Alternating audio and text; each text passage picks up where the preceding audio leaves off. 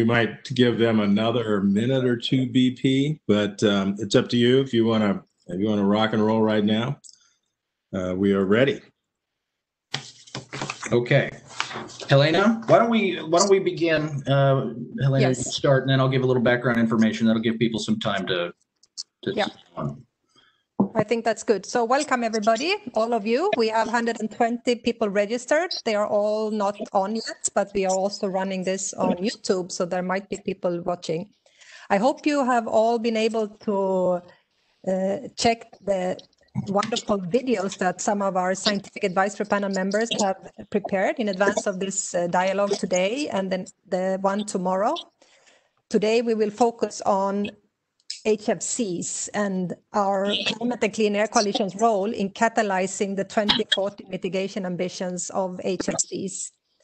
I just wanted to give you 1 minute maybe background on why this is so important for us right now. The Climate and Clean Air Coalition, as you know, kicked off back in 2012, and we are now in this precise moment with our 150 plus partners developing a new 2030 strategy, meeting the moment.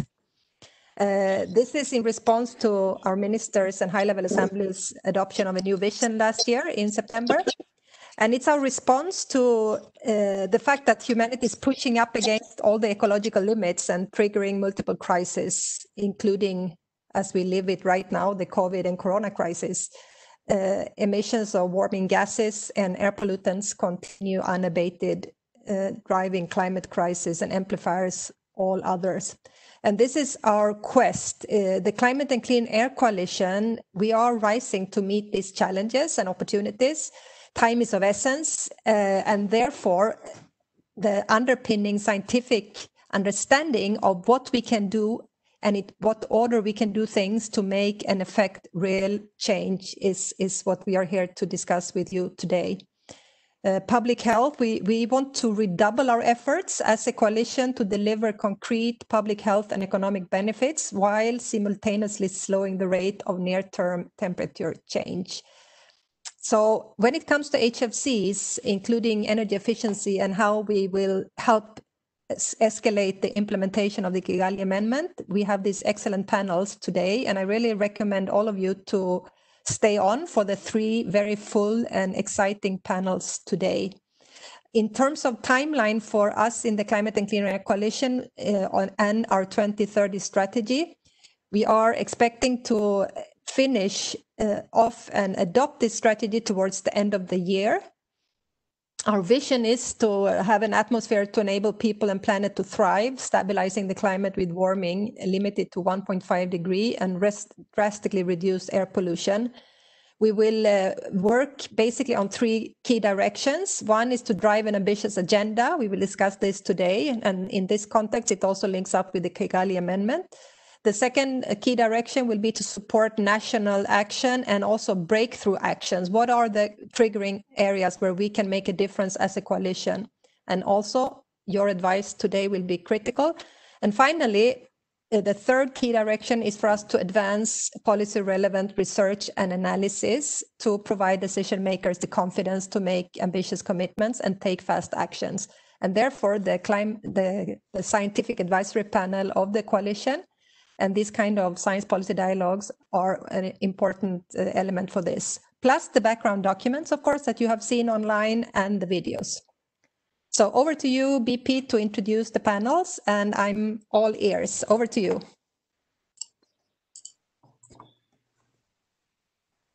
Wonderful. Oh, can people hear me? Yes. There we go. Okay. So thank you so much, Helena. My role here today as the coordinator of the scientific advisory panel here at the Climate and Clean Air Coalition is to clearly lay out what we're going to do and some of the ground rules of the day, and then get out of the way so we can let our experts talk about how we can drive ambition towards 2030, particularly around HFCs and co-emitted pollutants with HFCs. So the science policy dialogue is, if I can, there we go. It's organized around 3 topics. We have 3 sessions. We're starting with the first session, equipment and use. avoiding the need for cooling, opportunities and challenges. That will be followed by a second session on life cycle management, and, refrigerant end of life management. And then finally, a closing session on cross-cutting opportunities and challenges related to HFCs, the phase down, and other issues such as the cold food chain and how we can leverage those multiple benefits or impacts to drive action. Just some ground rules for today. Only the panelists have the access to cameras and microphones.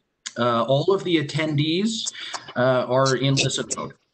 You can, however, send comments or questions to the larger group of panelists or to individual panelists using the WebEx question and answer function. And there is also a chat function that you can use to chat with all of the participants. For those of you who wish to interject and provide comments related to any of the session topics, you will have an opportunity to do so in written form. At the close of this event, you will all receive a post-event survey that includes the 3 questions that will be asked to all of the panelists in all 3 sessions. We invite everyone to participate in that. As Helena said, one of the clear objectives of the Science Policy Dialogue is to really help the coalition understand the scale of the opportunities and the correct leverage points that it can apply to drive ambitious action through this decade, consistent with our ambition to put this world on a safe path to 1.5 degrees. So without further ado, I'm going to get out of the way. I want to hand it over to the session moderator for the first session, Durwood Zelke, President of the Institute for Governance and Sustainable Development. Durwood, please take us away. Thank you, and welcome everyone. So we have a very important task with the CCAC, as you all know, and I'll emphasize just a couple of points to kick us off. The first one is that the time that we have to take aggressive action to slow down climate change is probably 10 years. So the IPCC 1.5 report lays this out for us. It says within a decade, by the time we reach 2030, we'll be right at the verge of breaching the 1.5 barrier. And when that happens, there are a whole series of feedbacks that we're going to accelerate, and we're already accelerating, and tipping points that we will trip past. And we'll start risking an existential threat to the planet. So speed matters profoundly. That's point number one. And I'll use the illustration of the Arctic summer sea ice to drive this point home. Professor Ramanathan, one of the members of the SAP for the CCAC, has done a paper with Pistone and Eisenman calculating what happens when we lose the rest of the summer sea ice. We just hit the September low last week, it's second lowest on record. When we lose all of the reflective summer sea ice, we'll add the equivalent of 1 trillion tons of CO2 to our warming. That's 56 ppm if you're doing the ppm. It advances the 2-degree target by 25 years. And that also could happen within 10 years. So again, speed matters profoundly. And then we turn to our treaty today, the Montreal Protocol, widely regarded as the world's best environmental treaty and the best climate treaty. So the Velders team, Hoos Velders and his team, have calculated that the efforts to reduce the fluorinated gases, starting back with citizen boycotts and then all the way through the Kigali Amendment, have avoided as much warming as CO2 has caused historically. In other words, if we hadn't done our effort to get rid of the fluorinated gases, we would have another 50 or 60% more warming equal to what's caused by CO2 today, maybe even much more. So this treaty has done something phenomenal for the climate, as well as putting the stratospheric ozone on the path to recovery by 2065. So when you have a treaty that's this good, you have to ask, what else can it do? and we get to the Kigali Amendment, and we have 104 ratifications now. But we need more. We don't have India yet. We don't have China yet. We don't have the U.S. yet. So a lot of the big players have yet to come on board. But we're making progress there towards universal ratification, which this treaty has enjoyed every single time in the past. There are a few other things that we are going to touch on today. So we have the banks, of course, that could get us even more than what we have with Kigali. And I hope we're going to talk about the HFC 23, which is generally not included in the calculations for avoided warming, but is a very big piece. And it is required to use best practices under the Kigali Amendment. So with that as a little platform setting, and mostly, it's a scary story, and it's a good story. It's a story of hope with the Montreal Protocol. So if we've done this with this great treaty, we got to keep going, and then we've got to use this as an illustration of what a sectoral approach can do to solve more and more of climate. All right, so now I'll turn it over to Pallav from IASA to give us his presentation. And we're limiting you to 5 minutes only. I'm sorry, but see what you can do in 5 minutes.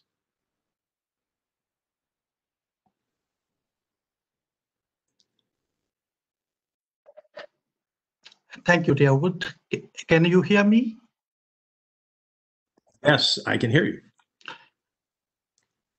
A very good morning, afternoon, and evening to you all, based on your respective locations.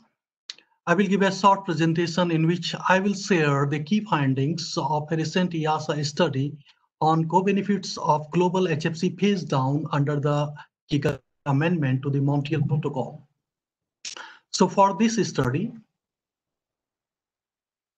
we utilized 3 baseline scenarios: SSP3, pooling for all, and sensitivity K, SSP1 scenario. So the macroeconomic drivers in these scenarios are consistent with IEA's World Energy Outlook 2017 from 2005 to 2040, and the respective shared socioeconomic pathways SSP scenarios from 2040 to 2100. The cooling for all scenario, it focuses on how to provide sustainable access to cooling within a clean energy transition, and in turn support faster progress to achieve the goals of the Kigali Amendment. The baseline scenarios also consider all the relevant existing policies at the global level, such as HCFC phase out under the Montreal Protocol, regional such as EU F-gas regulation, and national regulations in several industrialized countries. So HFC emissions are expected to increase from 0.5 gigaton CO2 equivalent in 2005 to 4.3 gigaton CO2 equivalent in 2050, and to 6.1 to 6.8 gigaton CO2 equivalent in 2100 under a pre-Kigali baseline scenario. So the slower increase in the second half of the century is primarily due to saturation in many markets. So the expected pre-Kigali HFC emissions in 2050, they are within the range of previous estimates by Wilders et al. Stationary cooling equipment releases more than half of the global HFC emission, and that is primarily due to the phase out of HCFCs under the accelerated Montreal Protocol, increasing wealth of households in developing countries, and a warming climate. Our estimates indicate that the global cumulative HFC emissions from refrigerant use in cooling technologies will be over 300 gigaton CO2 equivalent between 2018 and 2100 under a pre-Kigali baseline scenario. So for the mitigation case, we have analyzed 2 scenarios, the Kigali Amendment scenario and the maximum technically feasible reduction scenario. So HFC mitigation under Kigali Amendment scenario is estimated over 350 gigaton CO2 equivalent, and that is 87% below the pre-Kigali baseline. Similarly, MTFR scenario is estimated to reduce more than 300 50 gigaton CO2 equivalent, and that is 97% below the pre-Kigali baseline. Thus, we can say that there is a technical possibility for a further reduction of 35 to 40 gigaton CO2 equivalent, which will make additional contribution toward limiting the global temperature rise to 1.5 degrees centigrade. Here you can see the electricity saving potential by combining energy efficiency improvement with HFC phase down for 2050 and 2100. So we assess both the technical and economic energy efficiency potential with alternative Kigali Amendment and maximum technically feasible reduction scenarios. In 2050, the economic electricity saving potential that is marked here in red circle, it is more than 4,800 terawatt hour, and that is approximately equivalent to the current electricity consumption in the United States and Japan. So annual electricity saving potential, it almost double in absolute term by 2100 as compared to 2050. Our results reveals that if technical energy efficiency improvements are fully implemented, the resulting electricity saving could exceed 20% or 1/5 of the future global electricity consumption, while the corresponding figure for economic energy efficiency improvement would be 15%. The combined effect of Kigali Amendment and energy efficiency improvement of stationary cooling technologies and future changes in the electricity generation fuel mix, it would prevent 441 to 631 gigaton CO2 equivalent of greenhouse gas emissions between 2018 and 2100, thereby making a significant contribution towards keeping the global temperature rise below 2 degrees centigrade. Here, the CPS, NPS, and SDS, these three variants we have used from IEA World Energy Outlook 2017. These are basically the implied emission factors taken from these scenarios. So the CPS is the current policy scenario. It means that, it will only incorporate the existing policies, and NPS scenario incorporate existing policies as well as planned policies, and sustainable development scenario, it incorporate high penetration of renewable and energy efficiency and access to clean fuels. Reduced electricity consumption also mean lower air pollutant emissions in the power sector. So our estimates indicate in the first half of the century, the combined effect of HFC phase down and enhanced energy efficiency of cooling technologies will reduce approximately 4 to 10% of sulfur dioxide emissions, 7 to 16% of NOx emissions, and 4 to 9% fine particulate emissions at the global level compared with a pre-Kigali baseline. In summary, we have estimated an additional mitigation potential between Kigali Amendment and maximum technical feasibility reduction scenario, and identified co-benefits in terms of electricity saving, additional greenhouse gas reduction, and improved air quality in terms of reduction in criteria air pollutants. Thank you. Thank you. That was fantastic. You were right on time, and your numbers are astounding. So congratulations on a piece of terrific work. This is consistent with what we've seen in the past, but much richer in the detail. And that's most welcome. So thank you. Terrific way to start here. Okay, now we're moving along quickly because it's a busy schedule. So I will turn to Idris from the National Ozone Office in Nigeria and Helen from AHRI to give their joint presentation here. I don't know how you're dividing this up, but you have combined a total of 15 minutes, maybe a little less because we're a little slow in starting. So over to you, Idris.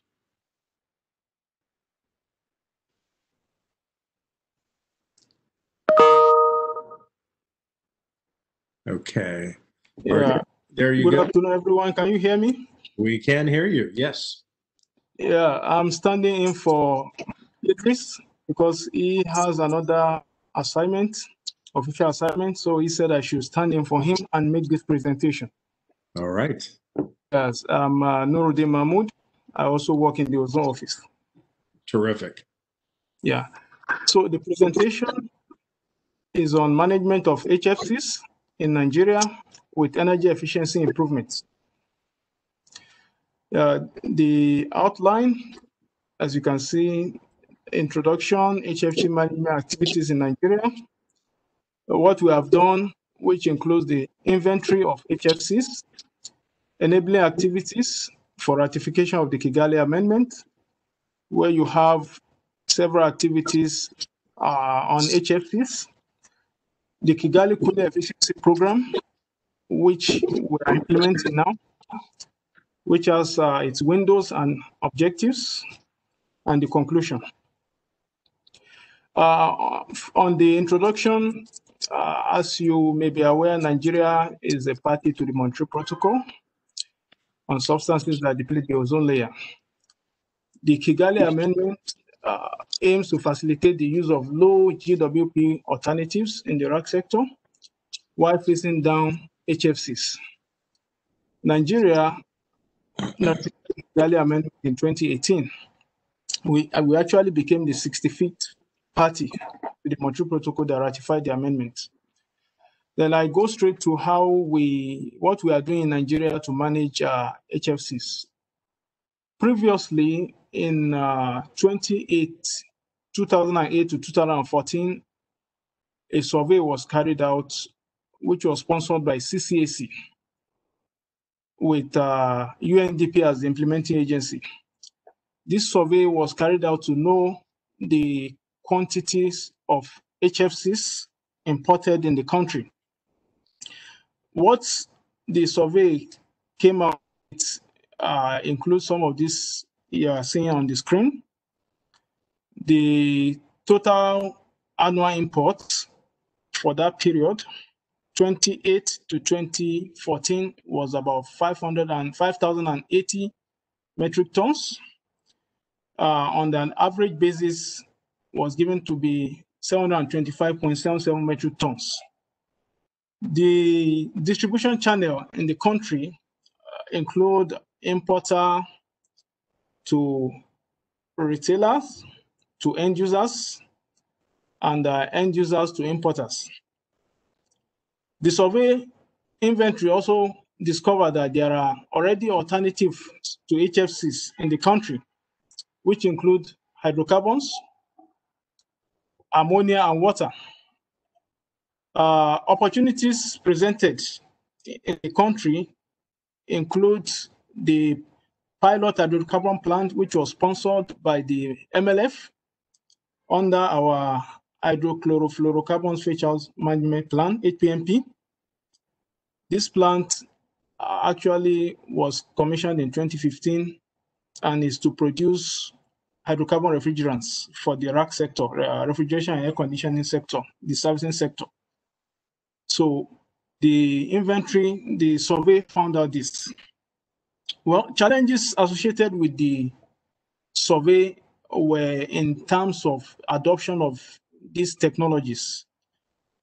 We have the issue of safety in the case of hydrocarbons, toxicity in the case of ammonia, and high pressure in the case of CO2. One of the activities we have carried out also was the enabling activities for the Kigali Amendment.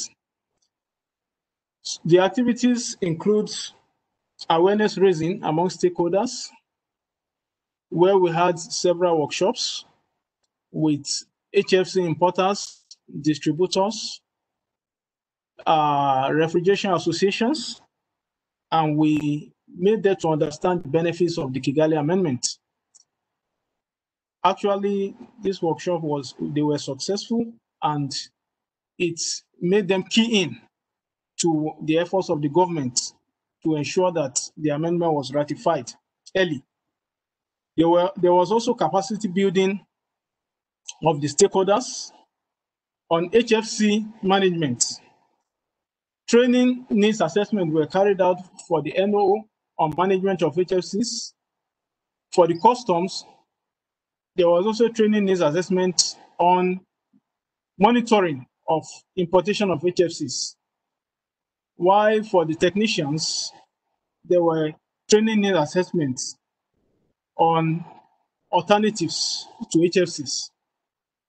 Through the energy activities also, we also did updating of our ODS regulation to include HFC control measures in line with the Kigali Amendment. One of the other activities that we carried out also to manage HFCs is through the intervention of the CCAC, the Kigali Cooling Efficiency Program. The CCAC actually approved the project for Nigeria to improve energy efficiency in the cooling sector. The overall objective of the project is to develop a cooling strategy for the country and to ensure that Nigeria does not become a dumping ground for inefficient rack equipment.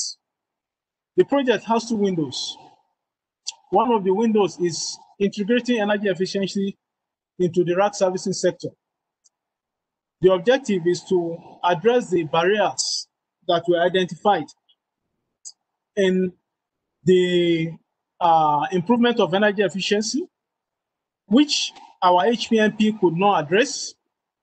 That is training and enhanced curricula on energy efficiency practices in the servicing sector. Some of the activities to be done under this window include demonstration activities using low GWP alternatives in rack equipment, where you have energy metering devices and performance monitoring. Another activity is developing a syllabus for rack technicians on energy efficiency in the servicing sector. We also intend to train 150 servicing personnel on best practices to reduce energy consumption, thereby improving energy efficiency. Okay, I'm going to interrupt for just a moment and tell you that you have about 1 minute left, so we have some time for Helen as well. Okay, I will speed up. Yeah, window 2 is actually on the transforming the market of inefficient rack equipment, where the main activity is the rebate scheme, whereby we, provide some incentives for replacement of inefficient rack equipment. Presently, we have done the inception workshop for the project. We have strengthened collaboration with our stakeholders, and data gathering on this project is ongoing. In conclusion, Nigeria, the KSF project is going to complement our HPMP in terms of energy efficiency improvements in the cooling sector. So our country is on track to take fast mitigation measures, reduce greenhouse gases, and promote energy efficiency using low GWP alternatives in the cooling sector. Thank you very much. Thank you, and you were right on time. That's a wonderful explanation of what a major country is doing to ratify and implement Kigali. Congratulations. It sounds like great progress. All right, Helen, I'll turn it over to you. Thank you very much. I'll go ahead and share my screen. They didn't complain. About all. Okay, they saw me. Let's see, the rest of you, if you could go on mute, would be useful. Okay, Helen. Okay, great. So I just wanted to talk with you a little bit about some of the practical matters that we're facing in the U.S. and around the world. We're working closely with also the Industry Association in Canada and Australia around this transition. So I'm Helen Mulcitaranoni. I'm the Vice President of Regulatory Affairs at the Air Conditioning, Heating, and Refrigeration Institute, AHRI. I should note that I am a member of the UN Montreal Protocol Technical and Economic Assessment Panel, but that I am not presenting on their behalf. This is just a little bit of information around the AHRI membership. So it's 300 plus members of manufacturers. So I wanted to talk with you about these practical matters. Nigeria and other parties are facing these issues as well as the US and non-A5 parties. This is a complicated transition.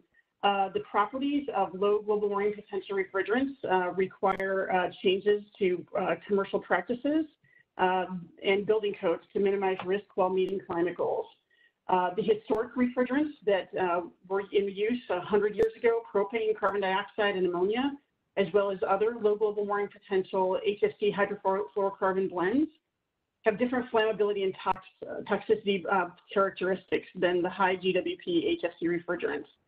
So training is needed for use of those refrigerants, as well as high pressure systems, especially for carbon dioxide. And many jurisdictions require changes to regulations and building code requirements to allow for the safe transport, storage, handling, installation, operation, and maintenance of these equipment types.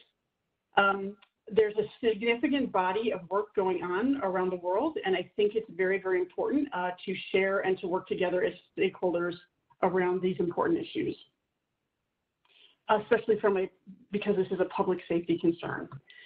So stakeholders can certainly work together for a successful transition.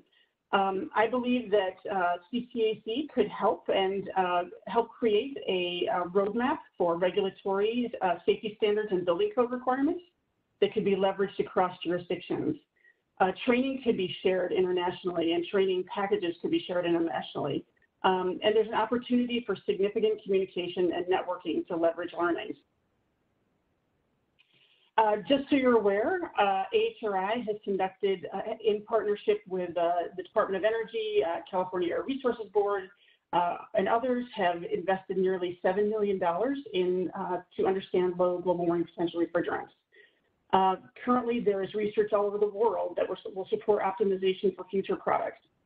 The objective of this research has been to provide technical results to support this safety standard and building code revisions related to the safe use of these refrigerants, and make these results available for all. Here's just an example of some of the extensive research that has been completed related to flammable refrigerants. Now, all of this information is located, and all the reports related to this testing are located on the AHR Technical Institute website, and are available for anybody around the world to review and use in their work. We're trying to make this available because, again, this is a public safety issue, and we want to make sure that people understand what they need to do to transition in a safe way. The other thing that we've done in the U.S. is kind of looking at the landscape and the pending regulations. Industry has been working with other stakeholders, governmental entities, NGOs, so environmental organizations, building code officials, fire safety professionals, insurance industry, and so on, to have a discussion about how to transition to low global warming potential refrigerants safely. And in fact, we've created a task force at AHRI where we look at the needs around training, around installation, operations, and maintenance, what needs there will be from a practical perspective for facilities, so storage and manufacturing facilities, and also at the end of life, so the safe recovery, reclaim, and destruction of flammable refrigerants, as well as safety standards and building codes. So there are more than 200 members from more than 70 organizations. We identify and resolve issues related to the transition, and we're building on programs already in place around the world, and we're open to interested stakeholders. There's some contact information here around that. And also, I will pause here and just mention that I think that this body could have a touch point, maybe biannually or quarterly, to have a discussion around these safety requirements as well as training, to make sure that this information is being shared across the regulated entities. So across the world, for A5 parties to access this information, as well as non-A5 parties to have access to all the work that's being done. I think it's very important that we share. Folks in Australia and Canada and other places have been very open with the information that they have and sharing with folks in the US, and I think it's important that we share this across the world. Finally, I just want to mention, this is a very quick presentation, but I just wanted to mention that we have started a webinar series. They are recorded and online, but also if you'd like to sign up and participate, especially since around commercial refrigeration changes, we do have a session tomorrow, or sorry, Wednesday of this week, discussing the refrigerant research that has been done for the commercial refrigeration space. So this is just a very, very quick summary there, Durwood. I also have slides here, and I'm not going to go through these, but I'm just going to quickly show that I think that Nathan, that BP is going to give these to you, and so I just want to show that we also have information kind of showing just the properties and so on of these refrigerants, which you can also find on our website. And again, if there's anything that we can do to be helpful in this transition, we want to do so because we think it's very important to work together for a successful transition. Thank you. Thank you. Thank you very much, Helen. So Helen and her group provide some very important background information for all of us. So please check that out further, and you'll be rewarded with great information. And of course, sharing our experiences and our data is important. So thank you.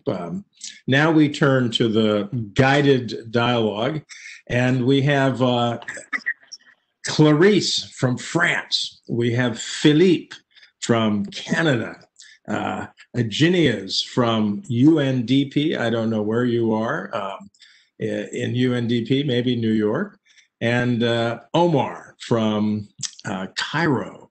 So I'm told we have a series of questions that have already been presented to the panelists, and I will just quickly go through them so that you all remember and the audience knows as well.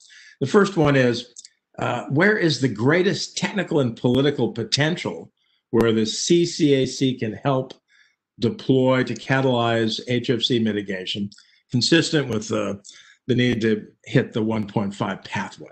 Okay, so that's what can we do as the CCAC? That's a critical question. We're the only institution in the world devoted solely to the short-lived climate pollutants, and we need to figure out our role here. Second, what are the key scientific, technical, or political barriers to overcome?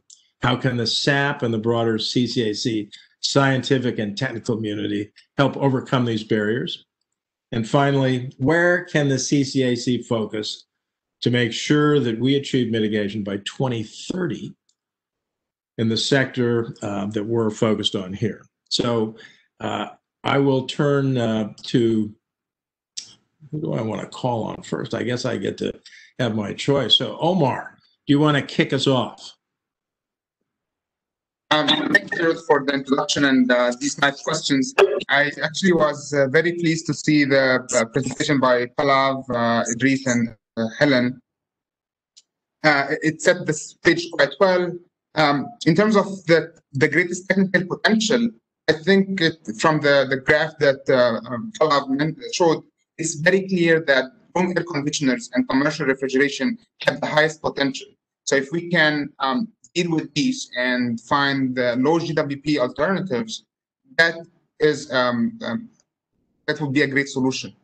In terms of the key scientific, technical, and political barriers, I think that the major scientific barrier right now is what can we do in developing countries where we are seeing larger increase in cooling requirements. There are high ambient temperature countries. There is India, there is China, and there is an unprecedented increase in calls for room air conditioners and refrigerators. So some refrigerants would work fine, but sometimes we cannot use the hydrocarbons because of the refrigerant charge limitations or due to safety issues. In terms of technical, again, how can we reduce the refrigerant size in this equipment and maintain the safety? Is there other solution? Are there any other solutions that we need to consider so that we avoid the complexity of this transition altogether? And finally, in terms of political barriers, so when I looked at the Kigali Amendment and saw how the developing countries got, some relaxed timeline, that was good in the beginning because we wanted them to buy in. But now we need to work with them to make sure that instead of doing the double transition, moving from HCFCs to HFCs and then moving to low GWP refrigerants, it's very important to work with them and catalyze solutions so that we avoid this double transition and move directly to low GWP refrigerants.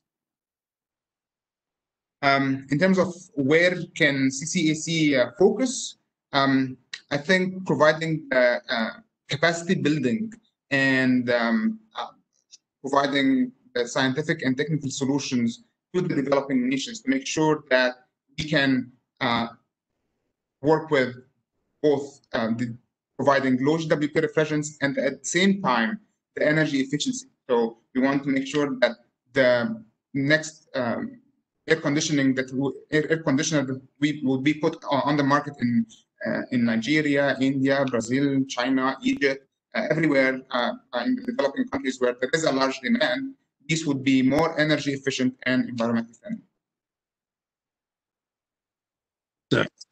Thank you.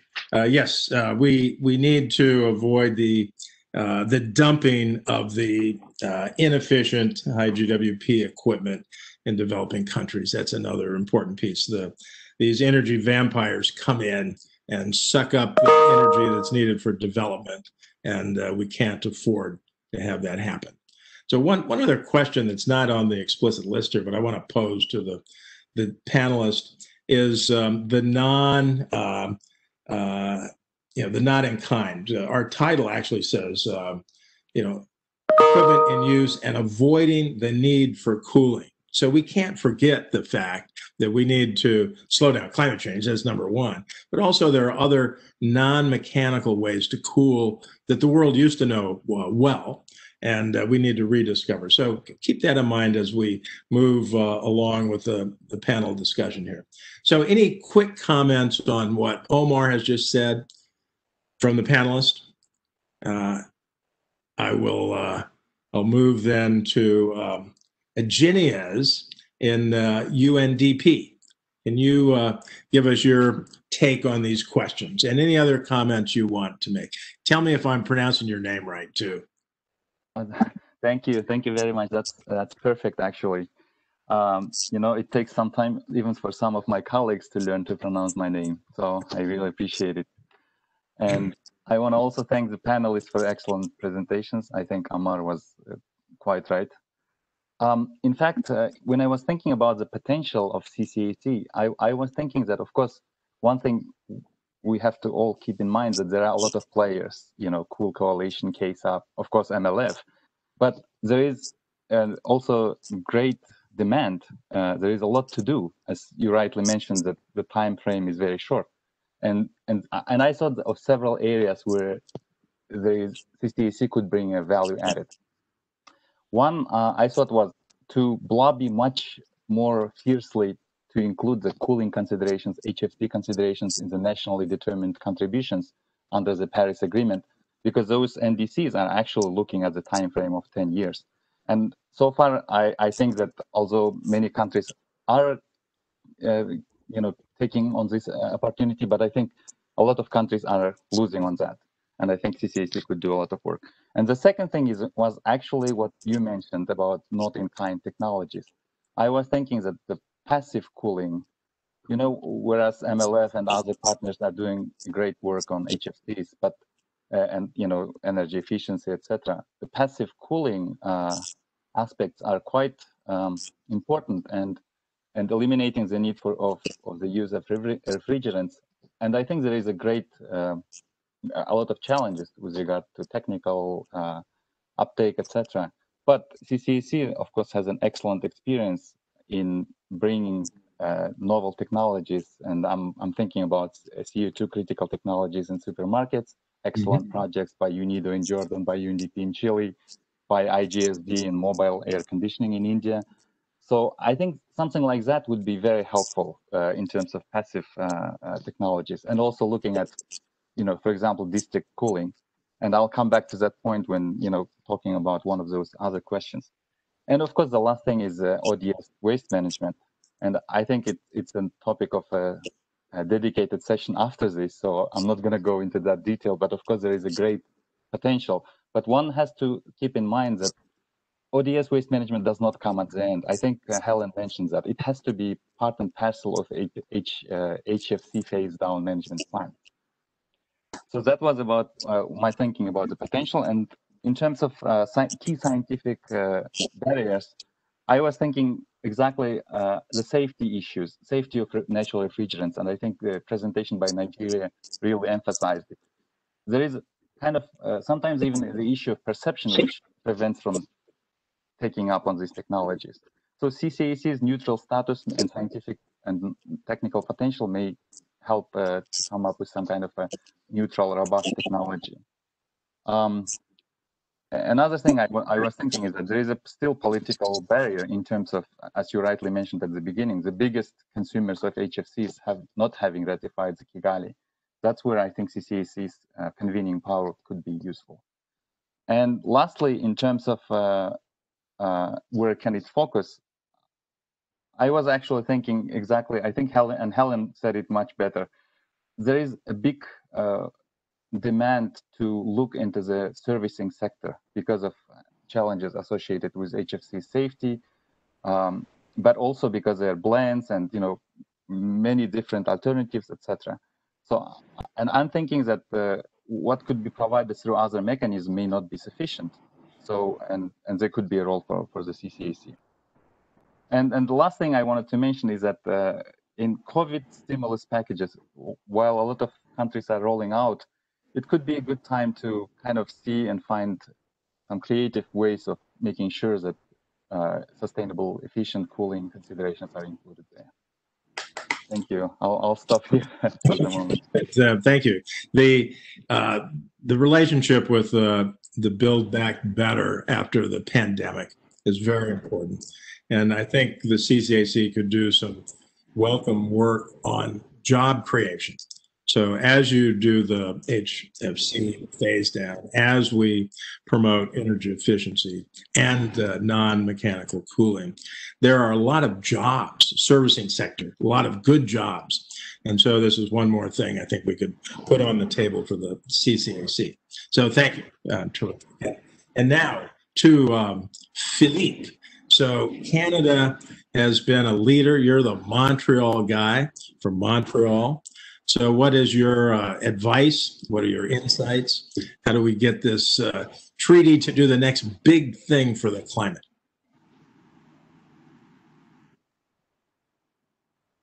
And you'll have to turn them, there you go. Okay. Well, thank you for this introduction, Durwood, and hello, everyone, wherever you are. It's a pleasure to be here.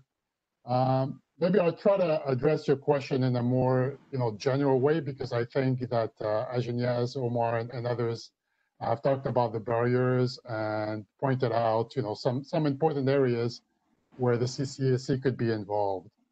But in my view, what is most important to think about at this time is what would be the strategic objective of the CCAC with respect to HFCs, or more generally the cooling sector, when you take into account energy efficiency as well. And maybe just to back up a little bit, you talk about the work of the HFC initiative. What made this work particularly successful, at least in part, was that partners were united around a very clear, defined objective, which at the time, of course, was supporting an amendment to phase down HFCs under the Montreal Protocol. And this initiative was very important in helping to design activities. With this idea in mind, activities were designed based on what partners agreed was needed at the time to build global support for an amendment. It's important to remember that at the time of the negotiation of the Kigali Amendment, the CCAC and many of its individual members were not only supporting a phase down of HFCs, but were pushing for an ambitious phase down that would include an early freeze. And in the end, the amendment that was agreed, while a great step forward for the Montreal Protocol and the climate, I think was somewhat less ambitious than what many countries had advocated at the time, with a freeze in 2024 for developing countries and only 2028 for a small but significant group of developing countries. The large HCFC component that was included in the Kigali HFC baseline inflates the baseline to a point where, according to projections that were made by the Technology and Economic Assessment Panel, aggregate HFC consumption in Group 1 developing countries would only surpass their aggregated baseline by 2027. So until that time, basically, HFC consumption can continue to grow under business as usual.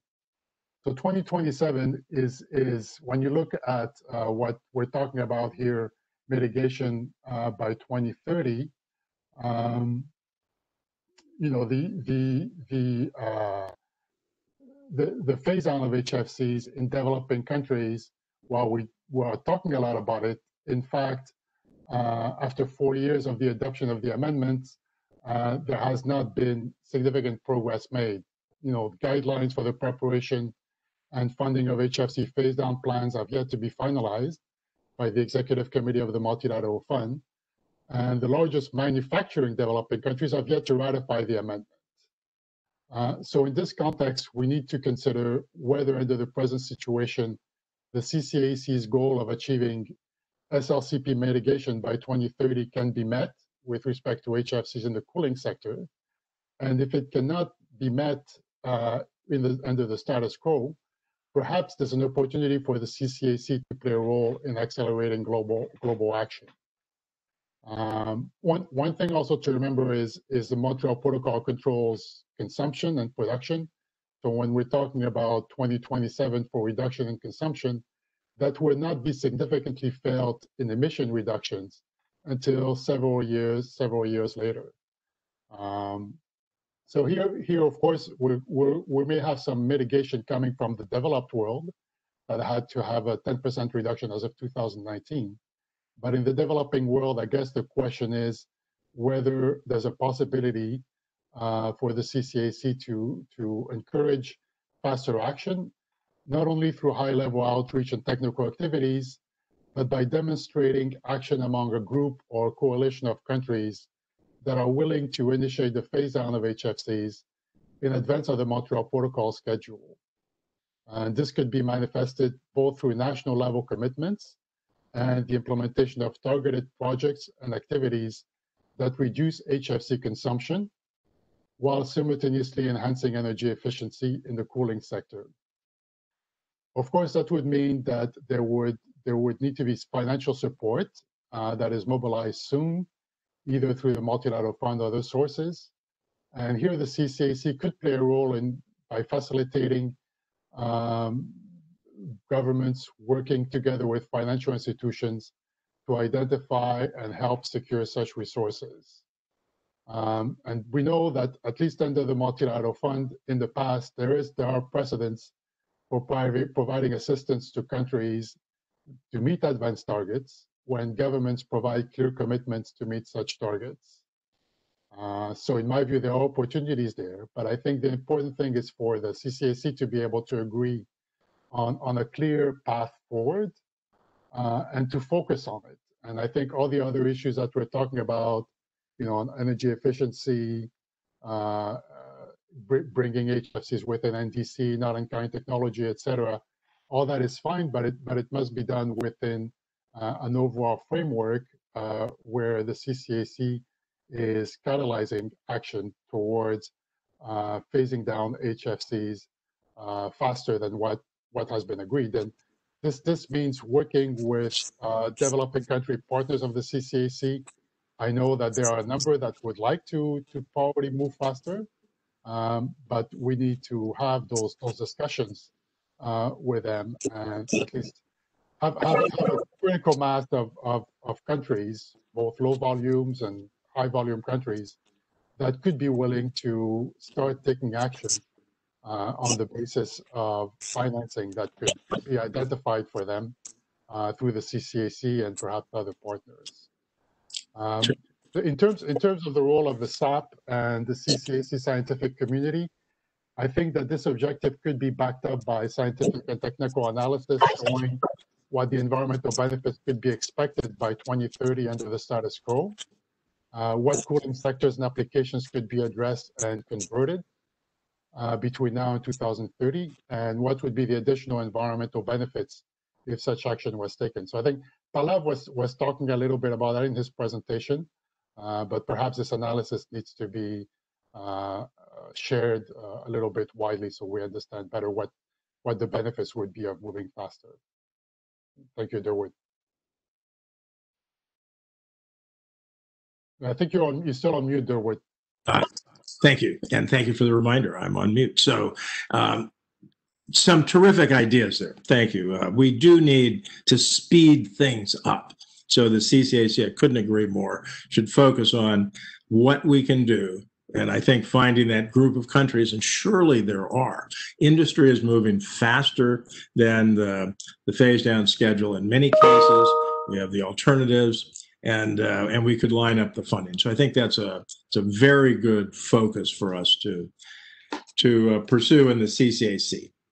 All right, now I'm going to turn to Clarice from France. So we've had President Macron as a champion of the Kigali Amendment and the need for speed through the Biarritz Pledge last August at the G7 and through his bilaterals with President Xi, 2 bilaterals last year, and with Prime Minister Modi, where President Macron has encouraged and Prime Minister Modi and President Xi have agreed that they will ratify Kigali. They haven't done it yet, but your president has been pushing this. So give us your insights as of today. Thank you, David. Thank you for having me today. So exactly, actually, for us, the first imperative is to ratify the Kigali Amendments. And as you said, we have 104 parties to date, but we need to keep encouraging the remaining countries to ratify as soon as possible. As we saw in the presentations, cooling has a great potential for avoiding global warming.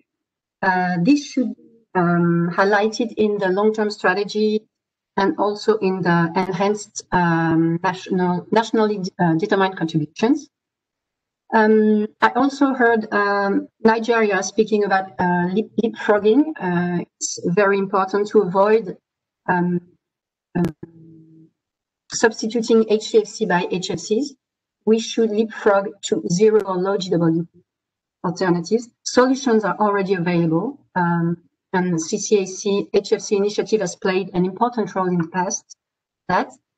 On the energy efficiency side of equipment, and what we call the dual approach, we have now the CCAC Efficient Cooling Initiative that was launched during the G7 Environment Ministers meeting last year, during the G7 presidency. We also launched the Biarritz Pledge for Fast Action on Efficient Cooling during the G7 Summit in Biarritz. Both the Biarritz Pledge and the CCAC initiative aim to share lessons learned, facilitate market penetration, identify additional financing for improvement in energy efficiency beyond activities covered by the MLF.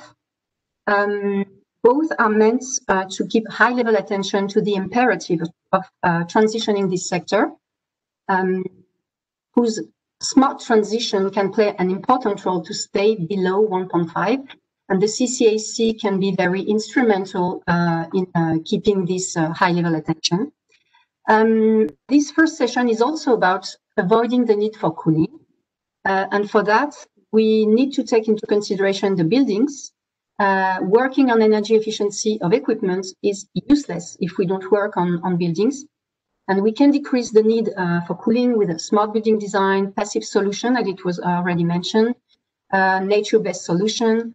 And CCAC and the Global Alliance for Building and Construction work on this together. France being involved also in the GABC. It was also mentioned the important role the recovery can play. The recovery plans can offer an opportunity to do that better and put climate action at the center. And the cooling sector should not be forgotten, as you also mentioned, Dawood. In France, we recently published our 100 billion euro recovery plan called France Relance. Its first pillar is on the green transition with 30 billion euros. And it includes investment on energy efficient renovation programs, for private and social housing, and also for public buildings. So it surely gives a certainty for the sector, so which is important. I think the CCAC could also play a role in this field and give it a space to speak about recovery plans and share experience. Actually, on this, we are collaborating with the Cool Coalition on a brief about the solution that can be considered in the context of recovery plan. Finally, we need also, of course, science and publications such as the key facts on HFC prepared by the SAP was it's very useful because it's a way to demonstrate why we need to focus on this sector. We can see that technical solutions exist, but to make them happen, we need, well, to share lessons learned, and I think giving a space also to speak about the national cooling action plans could be very useful. We have early movers, India, Nigeria, Rwanda.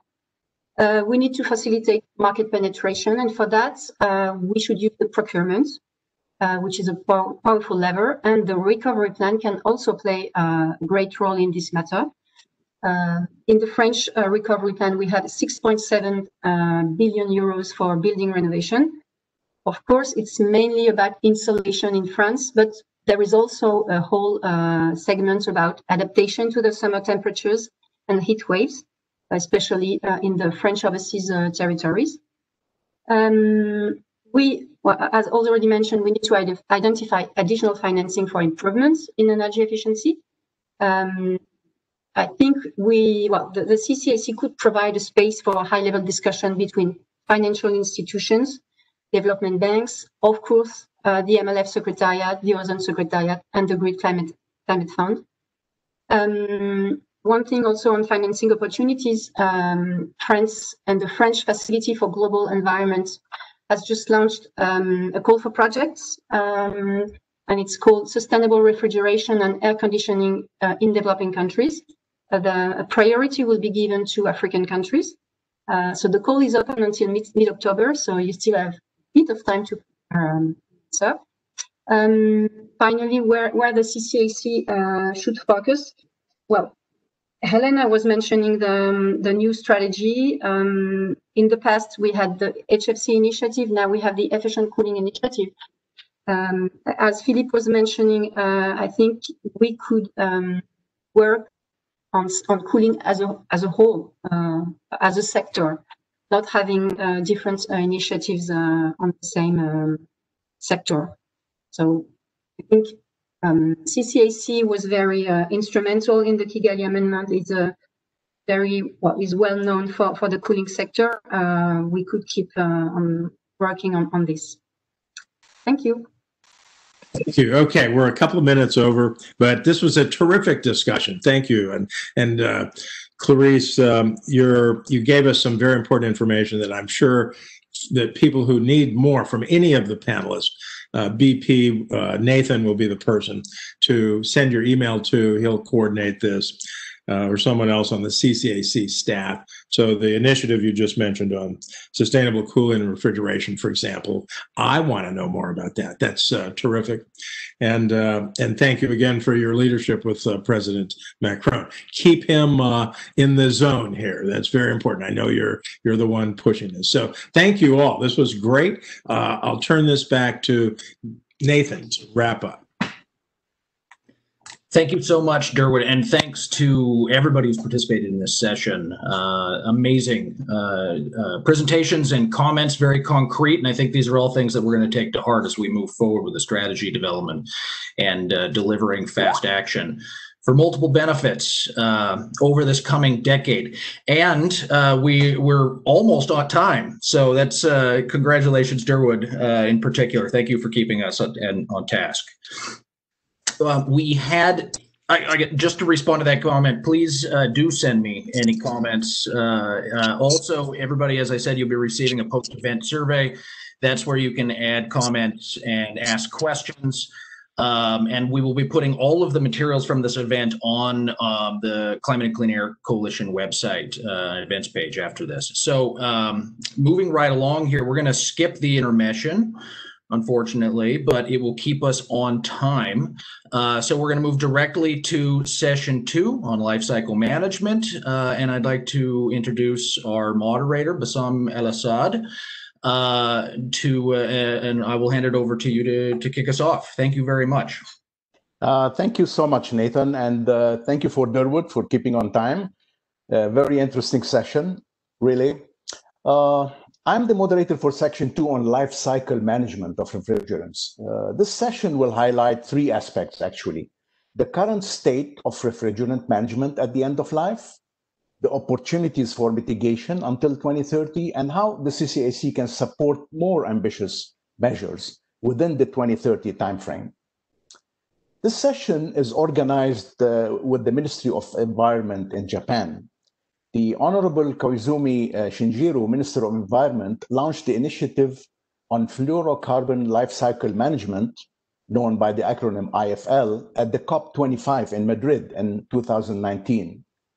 The initiative addresses fluorocarbon emissions throughout the life cycle, including leakage and venting at the end of life. And it does this by facilitating actions, innovation, and collaboration among governments, the private sector, and international institutions. As at today, there are 13 state and intergovernmental organizations partnering with 10 private sector companies and NGOs. Now, refrigerant life cycle management is of particular importance for the implementation of the Montreal Protocol and the Kigali Amendment for phasing down the HFCs. In particular, low refrigerant volume consuming countries, known as LVCs, are always looking for efficient ways to manage refrigerants, especially at the end of life. And they're also looking for best practices using by industrialized countries. This session is actually in 2 parts, like all the other sessions.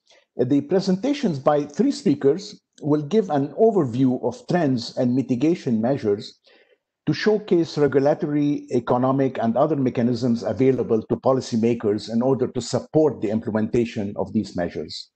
And then there will be a panel discussion also with 4 panelists responding. It's a guided session, responding to the questions.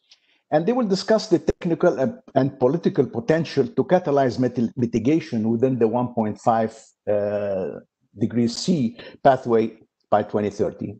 Each part is 30 minutes, so we'll have to keep to time. Now, to start with, Dr. Noboru Kagawa of the National Defense Academy and member of the CCAC Scientific Advisory Panel, SAP, will give us a scientific background presentation on the refrigerant circular economy. Dr. Kagawa, you have more or less 5 minutes or a little bit more if you want. Thank you. Very much. Can you hear me? Can you hear me? Yes, we can. So hello, everybody. My name is Nobuo Kagawa. I just thank you very much for your introduction, but I would like to introduce to the title and just to the next slide. This slide. This slide is very important because there are many discussions today. There are 2 Paris Agreement and Montreal Protocol, and also we have a concern about SDGs. That's also the total global target. And there is 3 triangles I just picked here. There is very important items. First one, the low refrigerant with high efficiency is the second one. Third one, safe and sufficient fulfilling the life.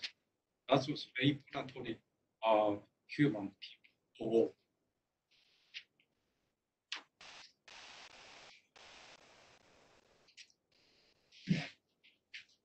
Next slide.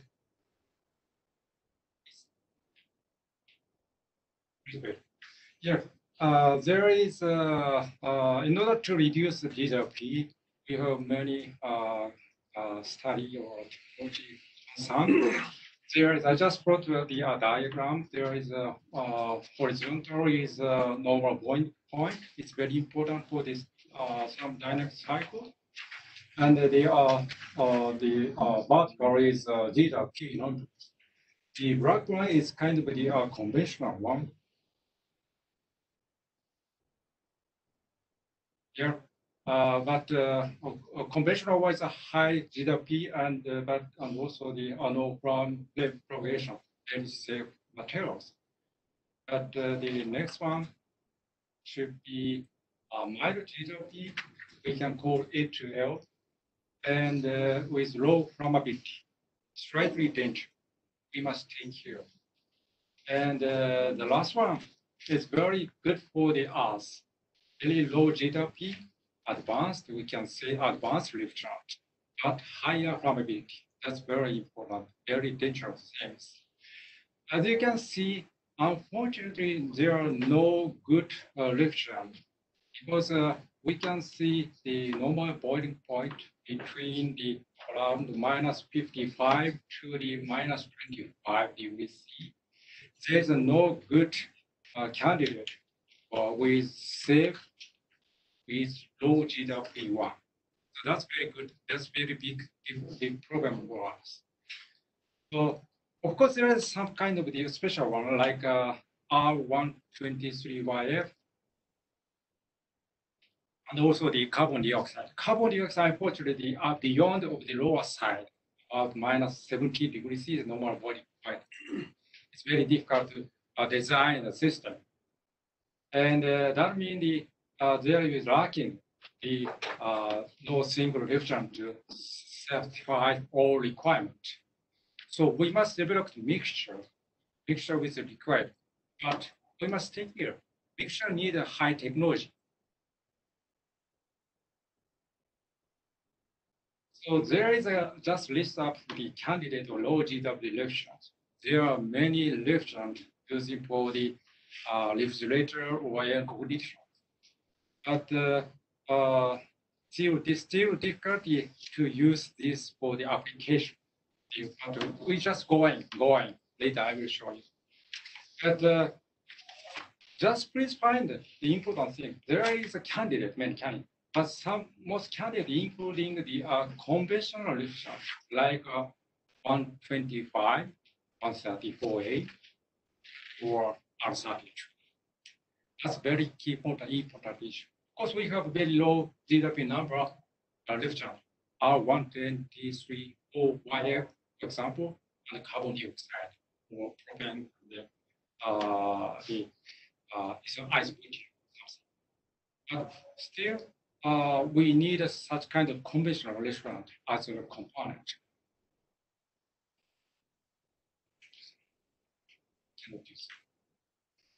And this is a Japanese target of the developing low GWP refrigerant. Just showing the product name, we can say designated product. For example, household air conditioners for the stores, office, and Mac, that's automobile air conditioner. There is a writing about the GW goals and the target years, all the past almost them. And there is a typical, the conventional refrigerant, we can say, there is a writing the GWP and just safety code. A is non-toxic, B means toxic. 1, 2, 3 means flammability. 1 is safe, 3 is very dangerous. There is alternative refrigerant, and we can say most of them just we can find success way. Some of them just midway. For example, this condensing unit stationary type of refrigerator. There are many companies, they announced the new product. So we can say in Japan, most such kind of designated products find success wide. But this is the next diagram I just prepared for you. The horizontal is a bank of refrigerant in the market. The vertical one is leakage. The black circle is just 2012 before starting the designating product system. And after replacing to the target refrigerant with a target GWP, the black circle become to the go to the red one. So it becomes very low leakage, including the emission after the discard. But still, there is some is high values. For example, the air conditioner and large size air conditioner and the display case. Still, we must take care of these issues. These are products with lower GWP. And also the even though we can change the refrigerant to the such kind with low GWP1, but it takes about 20 or at least 10 or 20 years to replace in the city the four things, the domestic one or the commercial one. Sometimes it takes 20 or 50 years to replace with a new one. It's kind of an economic situation. So this is just for diagram, just flow. I can say refrigerant flow diagram.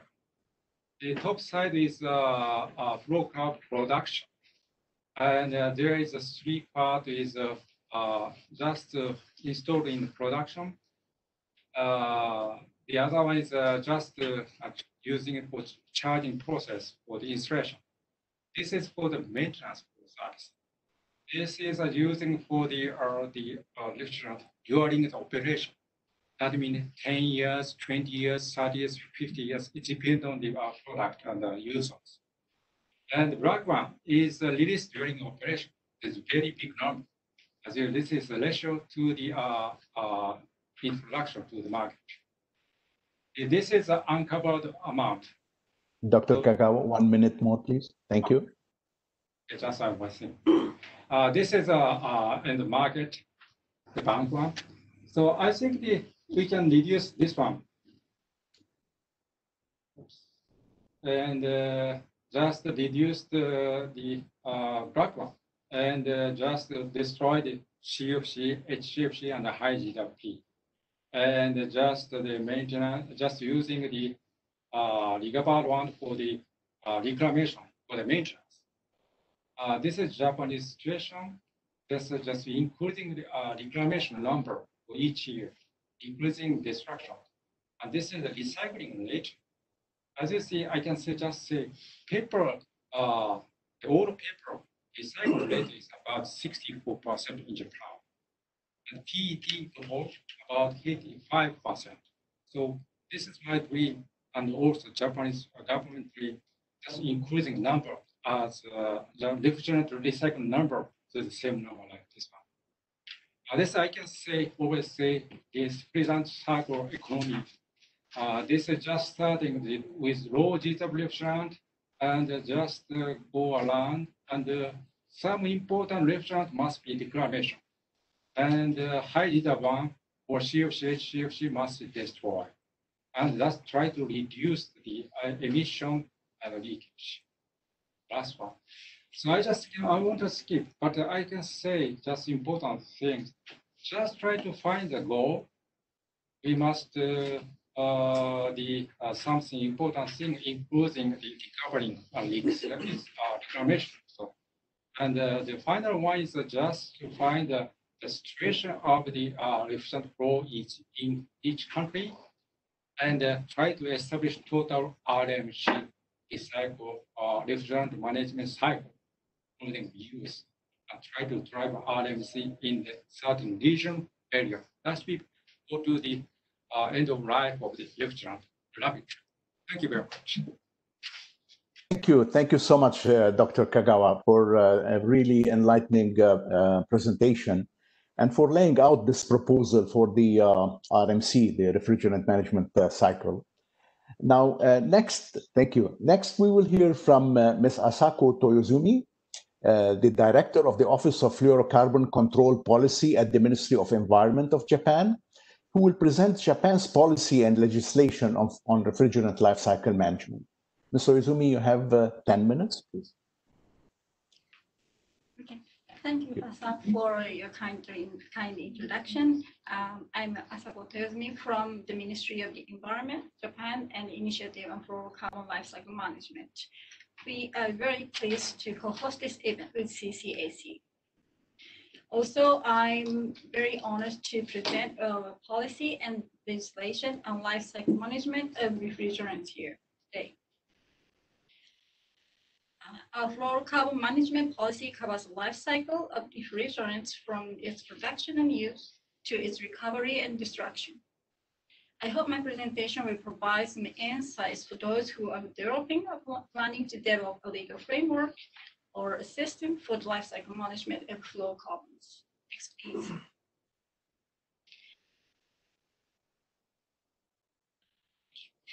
This slide shows the background and history of our fluorocarbon control policy development. Along with the ratification of Montreal Protocol, the ozone layer protection law was established in 1988. Then, after CFC production phase-out was completed in Japan, the home appliances recycling law was established in 1998 and enacted in 2001. Since then, our government has made gradual steps to strengthen the controls through the legal instruments regarding home appliances, commercial refrigerators and air conditioners, and automobiles. In 2015, the Act on Rational Use and Proper Management of Fluorocarbons was established, renaming the law concerning the recovery and destruction of fluorocarbons, providing comprehensive approach throughout the life cycle of fluorocarbons. This act was revised last year and enacted in April this year in order to strengthen the obligations of owners or users of refrigerators and air conditioners at their disposal. Next, please. This slide shows target products and corresponding regulations regarding controlling fluorocarbons. It may sound complicated that fluorocarbons from commercial refrigerators and air conditioners, automobile air conditioners, and domestic refrigerators and air conditioners are controlled by different regulations. In Japan, it is effective to control fluorocarbon emissions in line with waste management policy, particularly for vehicles and home appliances. Next, please. This flow chart shows disposed home appliances, how disposed home appliances are managed under the Home Appliance Recycling Law. Responsibilities of disposers of refrigerators and air conditioners, their retailers and their manufacturers or importers are clearly defined in this law. Disposers or consumers are required to pass over their used home appliances to retailers and to pay the fees for collection, transportation, and recycling.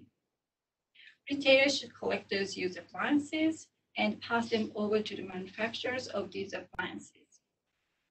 Manufacturers are obliged to collect and recycle them as well as collect fluorocarbons from used appliances. Next, please.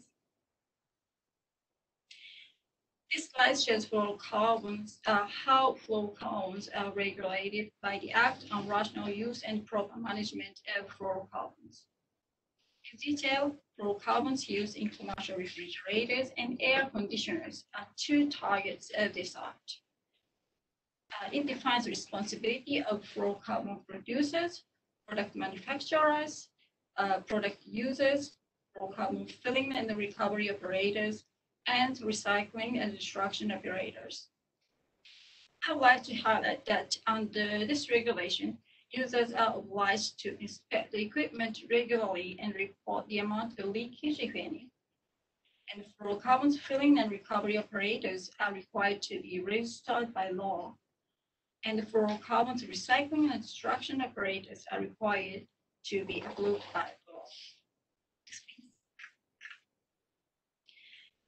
In 2019, the Act was amended to improve the fluorocarbon recovery rate, which had been around 40% since the Act was applied. More stringent obligation is now imposed to the stakeholders, so now we hope to increase the recovery rate up to 70% by 2030. For example, if a user does not recover fluorocarbon at the time of equipment disposal, he will be fined no more than approximately $5,000. Users also need to submit a certificate of fluorocarbon recovery when they deliver the disposed equipment to scrap or recycle operators. Generation operators are required to receive documents as a proof of presence or absence of designated equipment. Scrap and recycle operators are obliged to confirm the completion of fluorocarbon recovery by checking the certificate before they receive disposed equipment, and a breach of this rule is subject to a direct penalty. Next, please.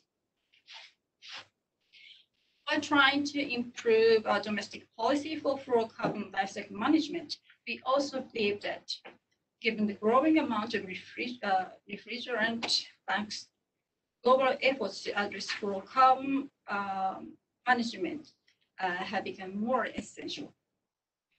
Therefore, as Bassam explained at the beginning, we have launched the initiative on fluorocarbon lifecycle management at the COP25 last year. The aim of this initiative is already introduced by Bassam, so I'm not going to repeat that. But after the launch of the initiative, 13 states and international organizations signed up to the initiative already, and we expect more. I'm very pleased to say that CCAC is one of the first international organizations to endorse this initiative. We especially appreciate the existing framework, such as the Efficient Cooling Initiative under the CCAC, which focuses on upstream of the life cycle of fluorocarbons, and our collaboration will enhance our activity effectively.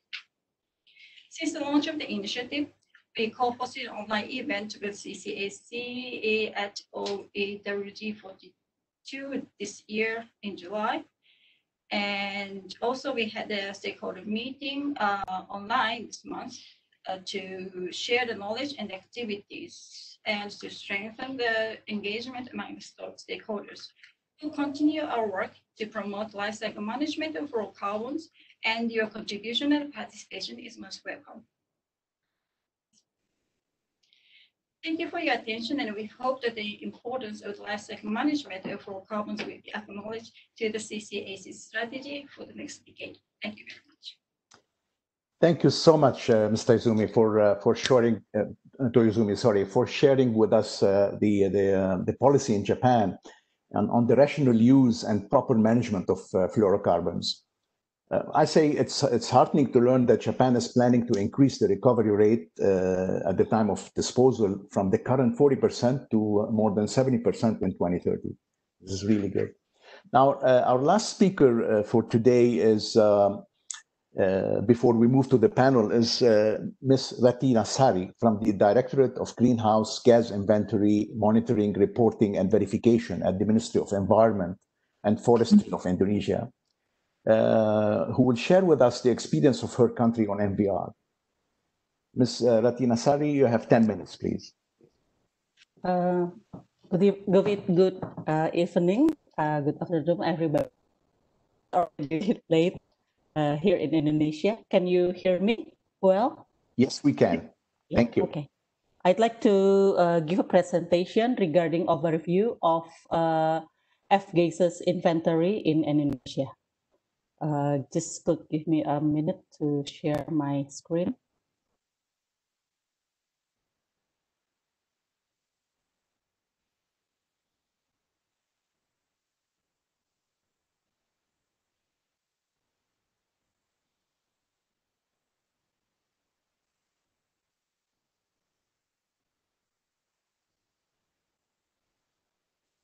Wait a moment, because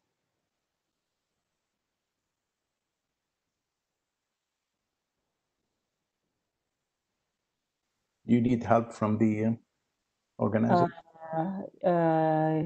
Yeah, I think so, because I cannot. It said that I have to leave the event. Yeah. Hello, Ratnasari. Could you please try to share your screen by using the button? Yes. Share. And just choose the application. I tried it, but it said that I need to leave the meeting, or there's a questions. You have a share button there? Yeah. Yeah. When you press it, it says leave the meeting? No. Yes, it said that I have to leave the meeting. Do we have the same presentation for Yes. Japan side? We can share it, and if you can give us the share function, we can share it. Maybe Miss Latina Sari can talk from Indonesia. Yes, Tatiana, either share have Japan 1 be the, there we go. That's perfect. Thank you. Okay, thank you very much for your help. So maybe to the second slide, the outline of the presentation. The next slide. So in this presentation, I will talking about regarding the institutional arrangement of GHG inventory and the current F-gases inventory, and identify gaps and challenges in preparing the F-gases inventory, including the effort to address them, as well as future plans for sources that have not been covered previously. Next, please. So the first, it's an institutional arrangement.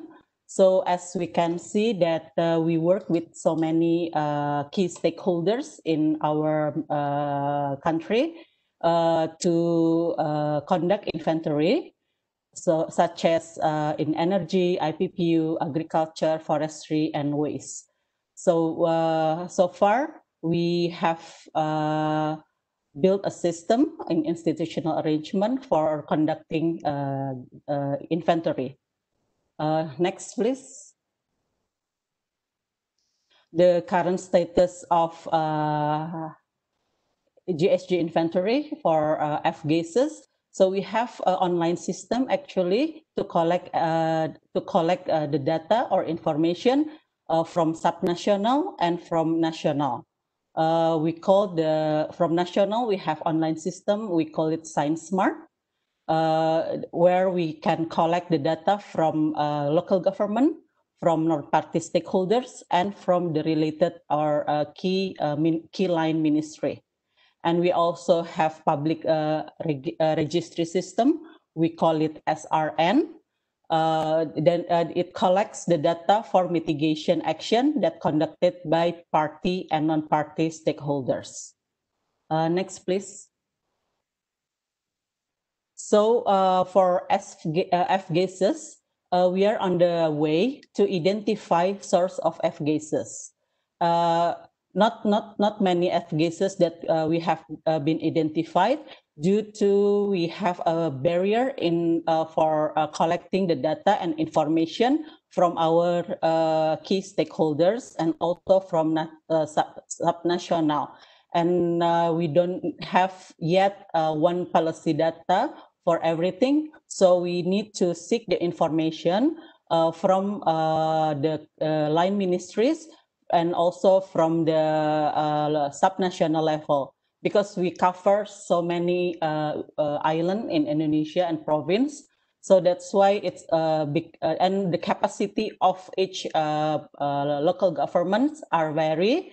Some of them are more advanced than the other, but the other part of Indonesia, they still needs capacity building. So that's why we have some difficulties in collecting data and information, especially on F-gases use. Next, please. And this is also, we try to collecting the data from another source of F-gases. Next, please. And this slide also show us for industrial process, we still try to identify the data from military application and accelerators. Next, please. Then as for the F-gases inventory status, as you can see in our biennial update report in our second BUR, we have reported F-gases only for CV4 and C2F6 from aluminum production. So it's a voluntary act by our country that we collect that F-gases data or information. Next, please. So in this slide, we can see how we identify the magnesium product, the aluminum production in our second work. Next, please. The gaps and challenge that we face is the availability of activity data to estimate the GHG emissions from product use as substitutes for the ODS. So as we know that all ODS used in Indonesia is imported, so we don't produce any ODS. So the import of ODS has been identified. However, it could not be distinguished either the ODS used in the new products or substitute due to the data and information are not clear yet. So we still have a cooperation with Ministry of Trade to identify or to get the data for the ODS use either for new products or substitute. Next, please. So what we are now trying to seek the data is for CH2F or CF3, and then CH3CH, and then CH3CH2CH3, and then also R290. As for R12, we are not we don't include it because it's not the subject under Montreal Protocol. Next, please.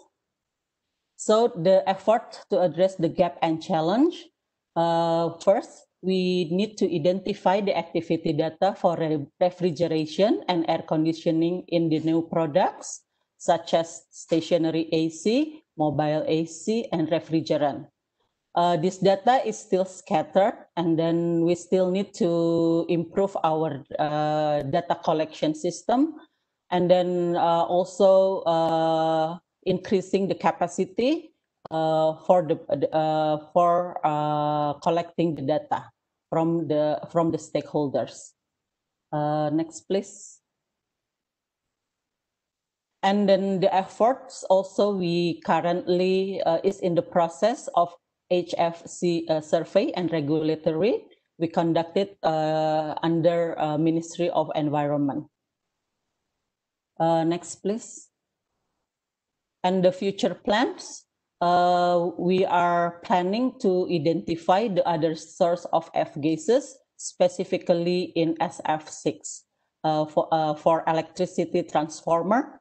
And then maybe perhaps because we identified that SF6 is used in sports shoes industry, so we still conduct research on that.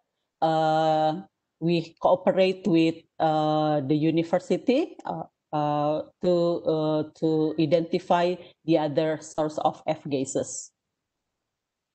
Next. I think this is my presentation, and then if you have any question regarding my presentation, I will be happy to assist you. Thank you very much. Thank you so much, Mr. Ratinsari, for this revealing presentation. Actually, very good efforts on the on identifying the challenges for data collection, and thank you for sharing this online system and about the public registry.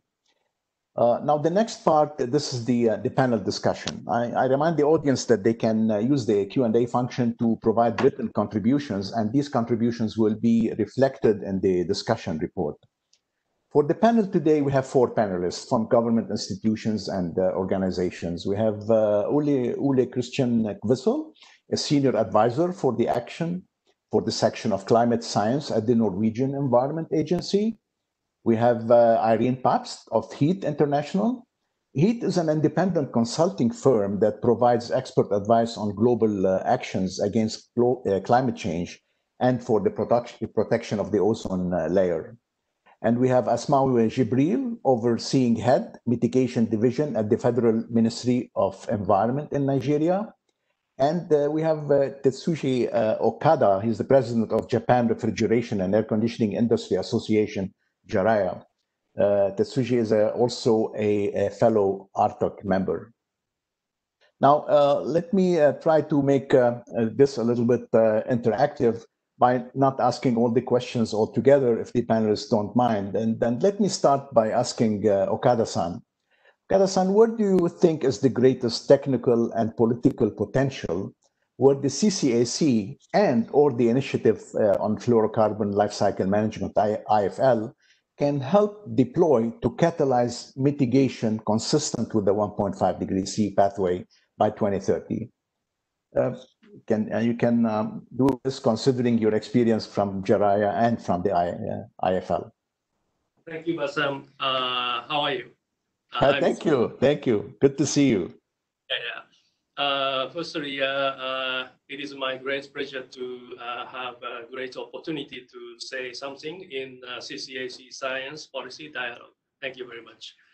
Life cycle management of HFC is very important for climate change countermeasures, and it is necessary to proceed with countermeasures from upstreams to downstream in parallel, especially from the viewpoint of upstream equipment manufacturers. Refrigeration and air conditioning equipment has been used in the market for a long time. So if the refrigerant contained in it is high GWP, it will be used for long-term, such as service applications. In order to avoid such a situation, equipment manufacturers need to urgently switch to low GWP refrigerant or a natural refrigerant in cooperation with stakeholders. The concept we are working on is S plus 3 E's. This means S is safety, and 3 E's are environmental performance, energy efficiency, and economic feasibility. I think it is very important that these are established in a well-balanced manner. For that purpose, technology for improving the performance of elemental parts such as heat exchangers and compressors and reducing the air conditioning load by improving the performance of buildings are also important for technical issues. In terms of policy, it is necessary to proceed relaxation of laws and regulations that enable these to function effectively. Thank you very much from my side. Thank you very much, Okada-san. I believe our colleague Asma is having difficulties in connecting. So let me ask Ole the same question. What is the experience from Norway, especially since Norway is a partner of the CCAC, regarding the technical and political and potential? So thank you, Basam, and thank you to the CCAC and also the government of Japan for hosting and co-sponsoring this event. It's very timely, and it seems to be a very meaningful seminar to be able to create a new strategy for the CCAC. Excuse me, Ole, can you switch your video on, please? I thought I had done that, but let's see if this one is better. Is this better? Do you see me now? Yes, thank you so much. Much better. Thank you for letting me know. So as I said, I think it is very timely and meaningful to have this seminar and to further build on the CCAC's strategy, and especially in light of the temperature goal under the Paris Agreement, and also, of course, due to the Kigali Amendment to the Montreal Protocol. So first and foremost, I think it is very important that CCAC build further on the very good relationship between them and the ozone family. And as an example, I think the CCAC played a very crucial role in the build-up to the Kigali Amendment, when they did the initiatives to build national inventories and helping parties to the Montreal Protocol to get a better overview of their situation. And my sincerely hope is that first and foremost, CCAC will continue as a vital part of the ozone family, and also pay attention when the protocol now further develops in light of the CFC 11 situation, and also when the implementation of the Kigali amendments kicks in for real. So based on Norway's approach, I think we have tried to make our sort of end of life treatment quite sustainable. And I think that is also a big role for CCAC and also maybe for the initiative that the Japanese government has started now, is to gather such stories and to gather the knowledge about such projects. And what we have in Norway is a sort of tax and refund scheme. So it is actually quite straightforward. We start by defining HFCs as hazardous waste, and so we have included a tax on HFC imported, both in bulk or in products. And then we have also designed a refund that actually equals the tax for every GWP ton of collected and destroyed HFC. And of course, the main purpose of this is to increase the collection of gas, thereby preventing it from being leaked to the atmosphere. But it's also to justify this HFC tax as an emission tax. And that also goes into more awareness about the possibility to deduct avoided emission when parties are reporting to the Climate Convention. So especially when with respect to the ongoing global stocktake process, where parties are meant to deliver a new, updated, and more ambitious NDCs every 5th year. So the other thing I also would like to mention here, and as an example for where the CCAC could work in the future, and that is also the need and role of and use of natural refrigerants and also not-in-kind technologies. Of course, this session is mostly talking about end of life, but in a way, if we could also prevent this life from starting, in a way, it would also be a big gain for the climate thing. And I think there that CCAC could play a role to market and demonstrate projects where such solutions are used and implemented. So I think I'll stop there now, and I'll come back with more on maybe that second part on natural refrigerant later, if possible. Thank you. Thank you so much, Ule. Thank you so much. Actually, you're absolutely right. The best part of mitigation is not to start something, as you said. Now, let me turn to Irene. Hello, Irene.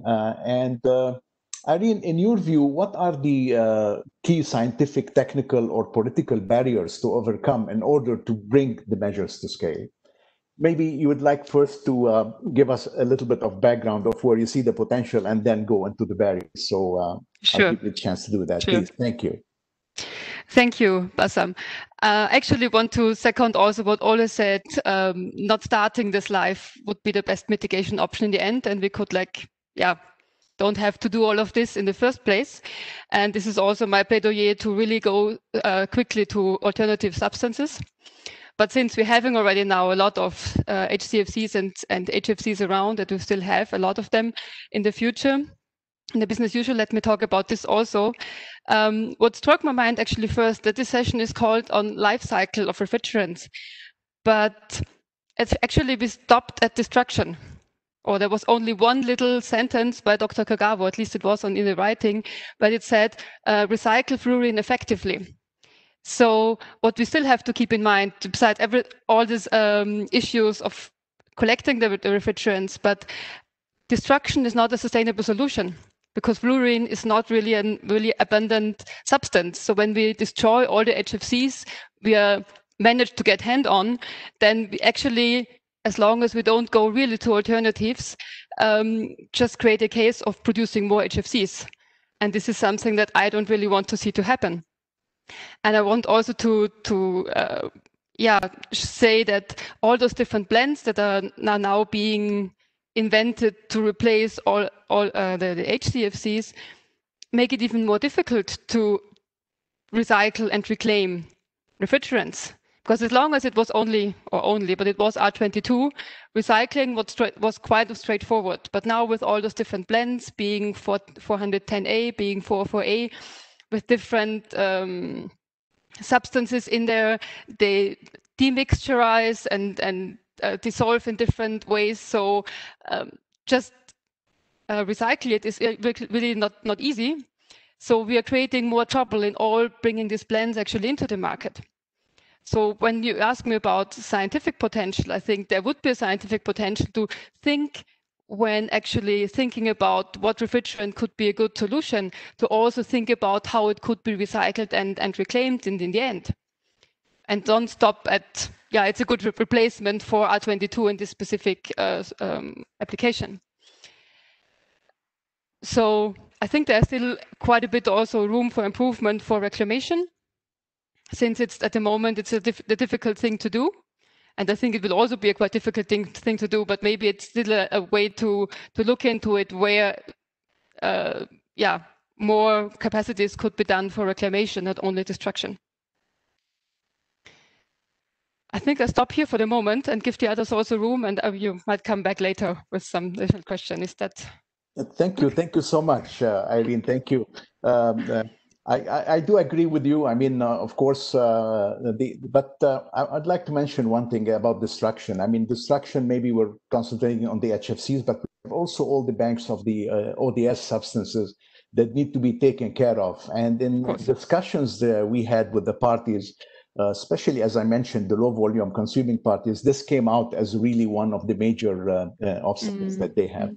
Now, I'm glad to tell you that Asma was actually able to join us. So welcome, Asma. And we'd like to hear from you, about the Nigeria experience, or what you see in Nigeria as the greatest technical and political potential, where the CCAC and the IFL can help deploy to catalyze the mitigation consistent with the 1.5. I know you are not part of IFL, but you are a partner of CCAC. So welcome and please. Thank you very much. Sorry, I had some internet connection. I hope you can hear me now. We can hear very well. Okay. So being a partner of the CCAC, Nigeria has come up with a national action plan to reduce the short-lived climate pollutants, of which, of course, the HFCs are part of it.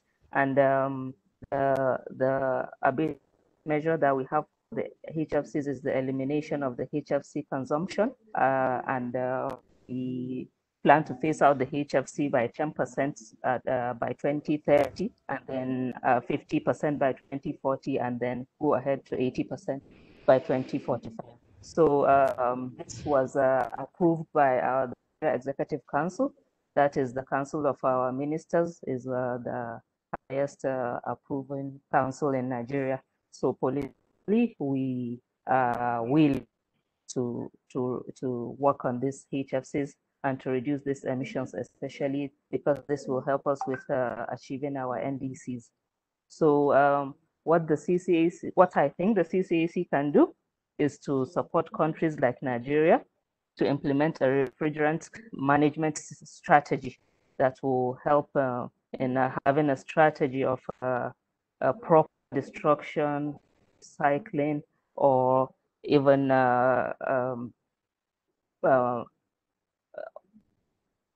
not just destruction and recycling, but of course help in the proper management of these refrigerants at the end of its life.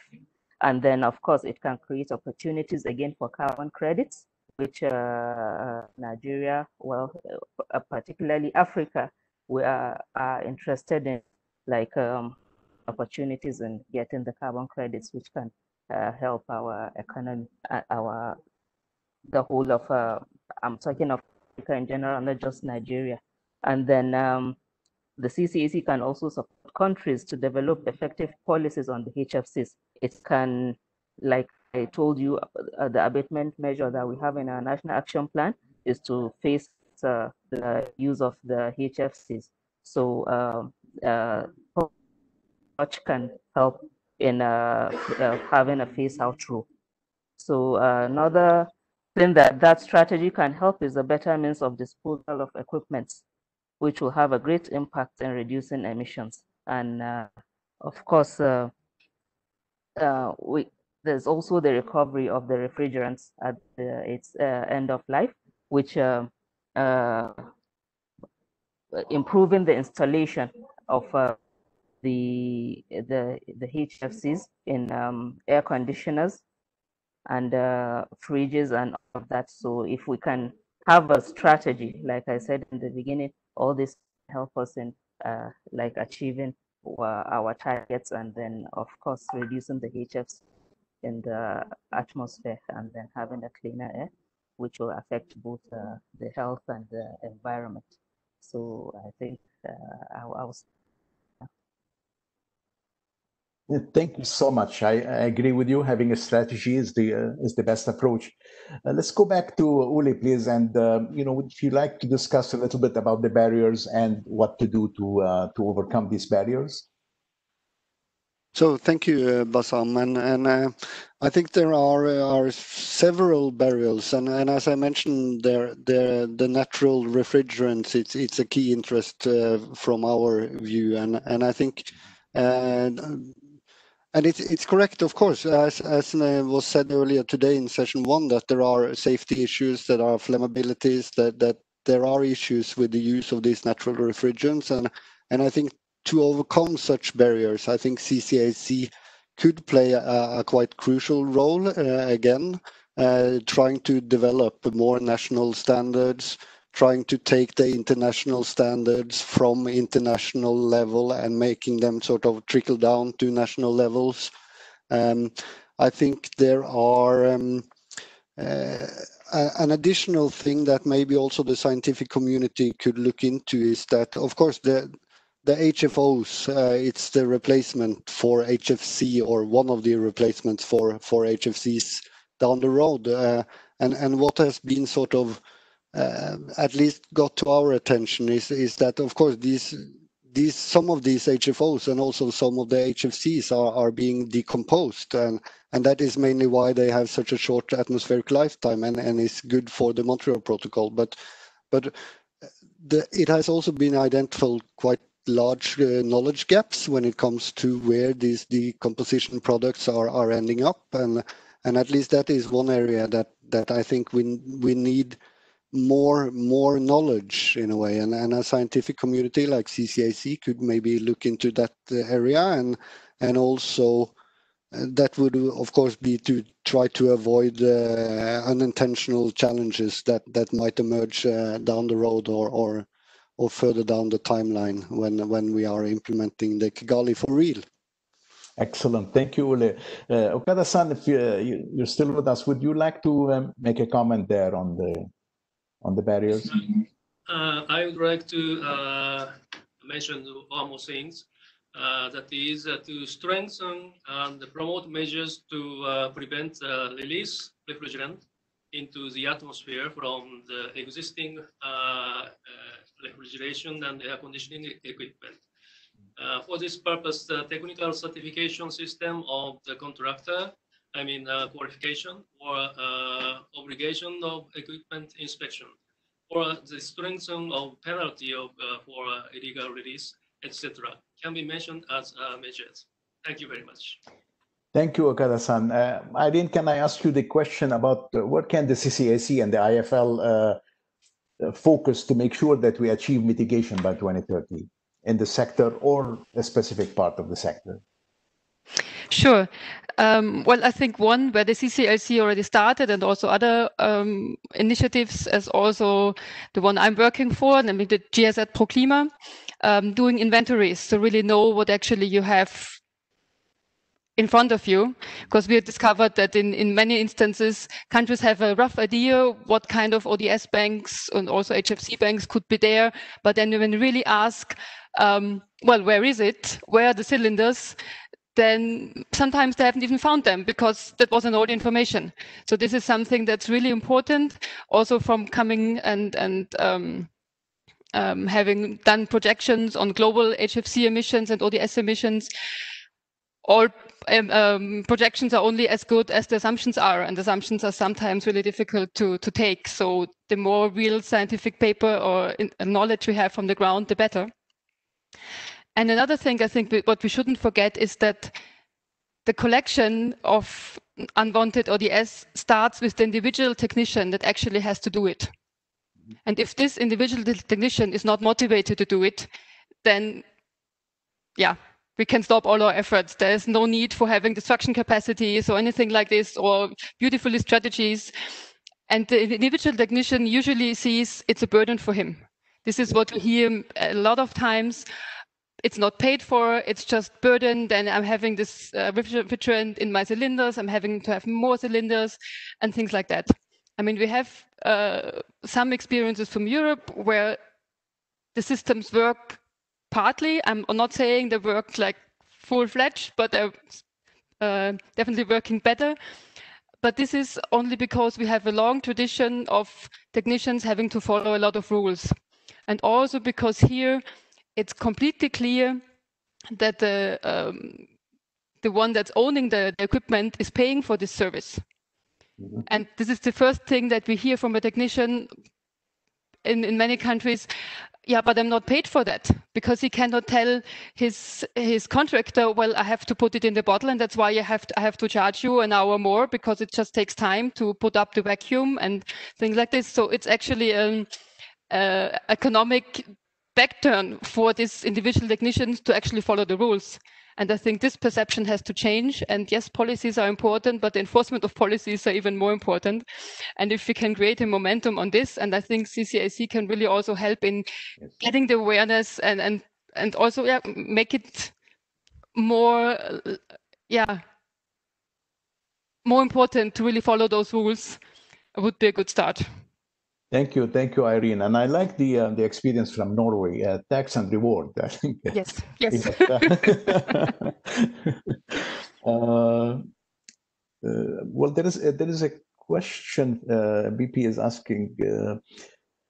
In Japan, recovery rate is 40%. If recovered fluorocarbon is reused into equipment, 60% of this will go into the air.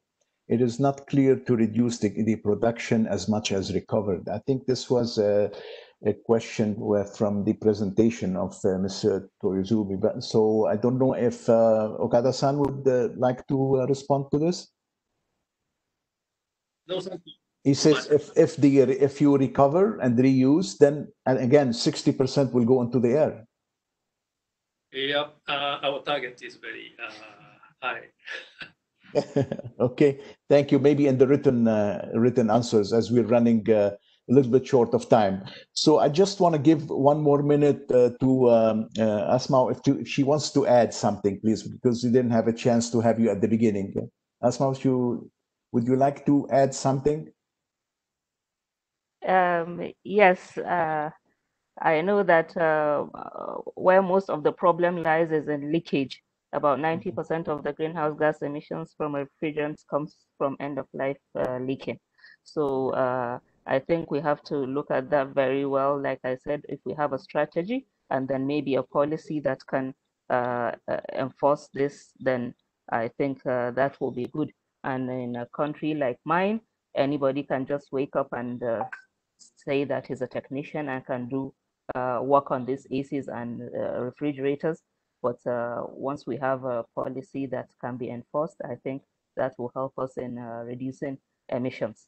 So I think my point here is that we should have a strong policy or a strategy that will have some kind of enforcement part that will help in reducing these greenhouse gas emissions. Thank you so much. Thank you. Thank you to the speakers and to the panelists. An interesting discussion. I'm sorry from the session 3 if we've taken a couple of minutes. And I hope that all the panelists had their points to make. Again, the participants can share their views, and those will be shared. Nathan, I will pass it on back to you now. Thank you.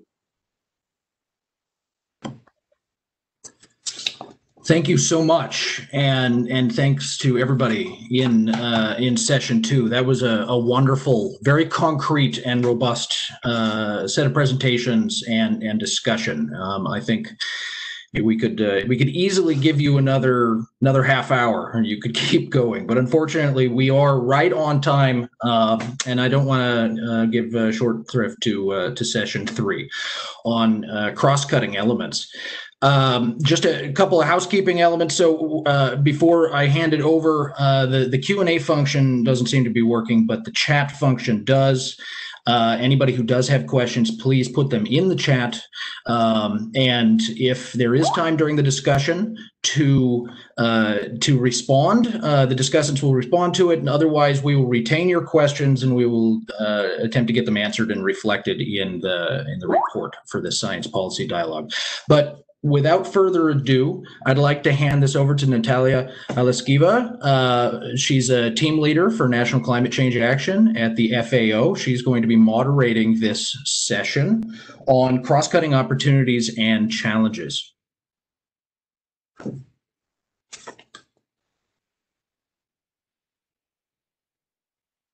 And I remind everybody, if you're talking, please turn on your camera so we can see you.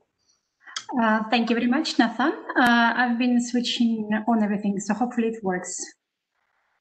Just waiting a couple of seconds to warm up.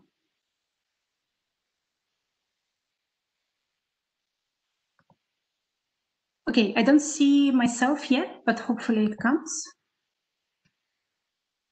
Maybe I could start with a brief opening for the session. Since I was asked also to share the FAO perspective, and then we could go to the program and then discussion. What I would like to probably to start with is to just outline that indeed in the world where we have 1/3 of the food produced and then it's either lost or wasted, the development of sustainable cold chain is a key to achieve zero hunger and other SDGs. So we as FAO, of course, we pay a lot of attention to this topic and it's extremely important for us. We believe that the development of the sustainable cold chains can contribute to food loss reduction, improve food production and food security. And therefore, of course, it's extremely important to use sustainable modern technologies along the cold chains to meet the goal of the Montreal Protocol. It was already scientifically demonstrated that old technologies can harm the environment in terms of both ozone depletion, but also global warming. And there have been already lots of research papers and practical experiences providing that the importance of finding sustainable and climate-friendly alternatives is high, and there are already some solutions. The 2016 Kigali Amendment, which was already referred, it calls for the phase down in production and consumption of HFCs. And I would like to remind also the Roma Declaration, which was accepted last year, and which calls to develop sustainable and efficient solutions in the refrigeration and air conditioning sectors. So that's why indeed we have to look for these sustainability solutions and of course also link up different agendas and actions. The FAO, which I'm representing, we already assisting both developed and developing countries to design, finance and implement sustainable cold food chain solutions, and these solutions of course should be integrated within broader agricultural and food security development strategies, and of course we are working towards this direction. Just one practical example, for example, that in 2015 we've been performing a cost benefit analysis of solar milk coolers in Kenya, and this was a great success. And for example, among the benefits identified, we had better milk quality, increased revenues, 60% of GHG reduction, and having cold storage unlinked to electricity grids. And of course, we are supporting the countries, but we're also working with other institutions such UNID, the GEF, of course, the CCAC, and the Montreal Multilateral Fund to enhance food cold chain and solutions. So I would like to jump directly to the session, just checking again if the video is working. No, seems to be not. Okay.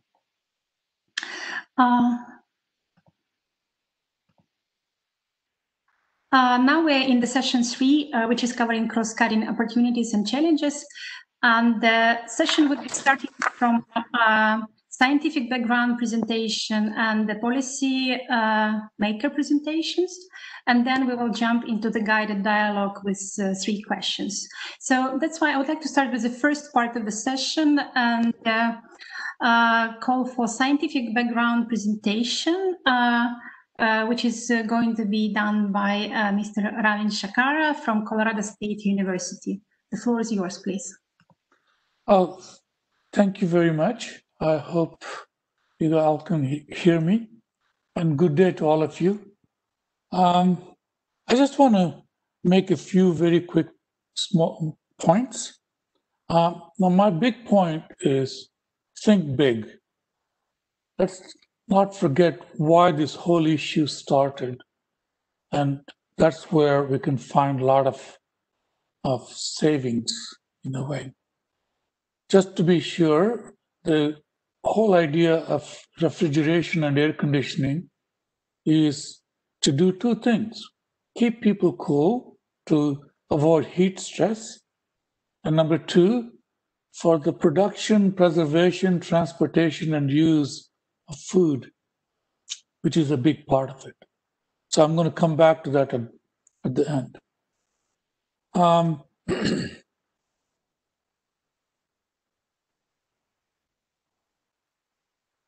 So, I'm going back to the wrong slides, but I can fix it, I think. Okay, so thank you for introducing me. I don't have to tell you who I am.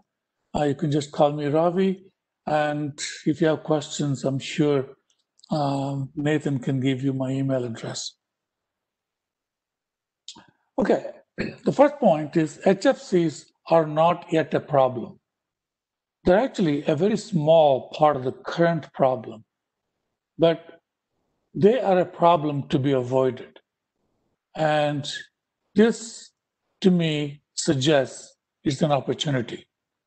It's not already in the atmosphere so much as how much could be in the atmosphere. So Pallav beautifully illustrated this issue this morning. This is a plot showing the megaton CO2 equivalent of HFC emissions with... Robbie, I apologize to cut in. Sorry, I don't see your slides. Oh, you don't? No. Sorry for that. Maybe hopefully I'm not the only one. Can you see these slides now? I cannot. Are you sharing your I see. I know what happened. I clicked and shared the screen, but then I didn't put another button. So should I do it like this or go full screen? I think it would be better to go full screen, but yes, we can see it now. Thank you. Okay, thank you.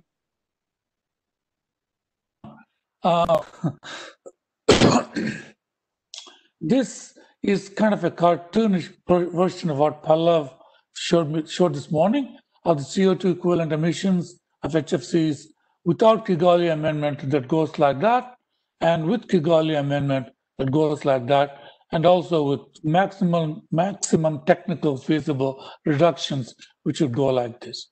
So to me, this entire sector is our opportunity. Okay, this is something to be avoided. Now, is that the only thing that we can avoid? No. She also pointed out there are major gains to be made in doing this refrigeration better. This is in terms of reduction of CO2 because of energy efficiency. I can just tell you a personal story. We just had 2 heat pumps replaced in our house. It had few key benefits. First, it uses propane. Second, the amount of energy it consumes is less. The third, which is not an insignificant benefit, was it completely reduced the amount of noise within an apartment. So there are other kinds of benefits to be gained when you do these kinds of things well.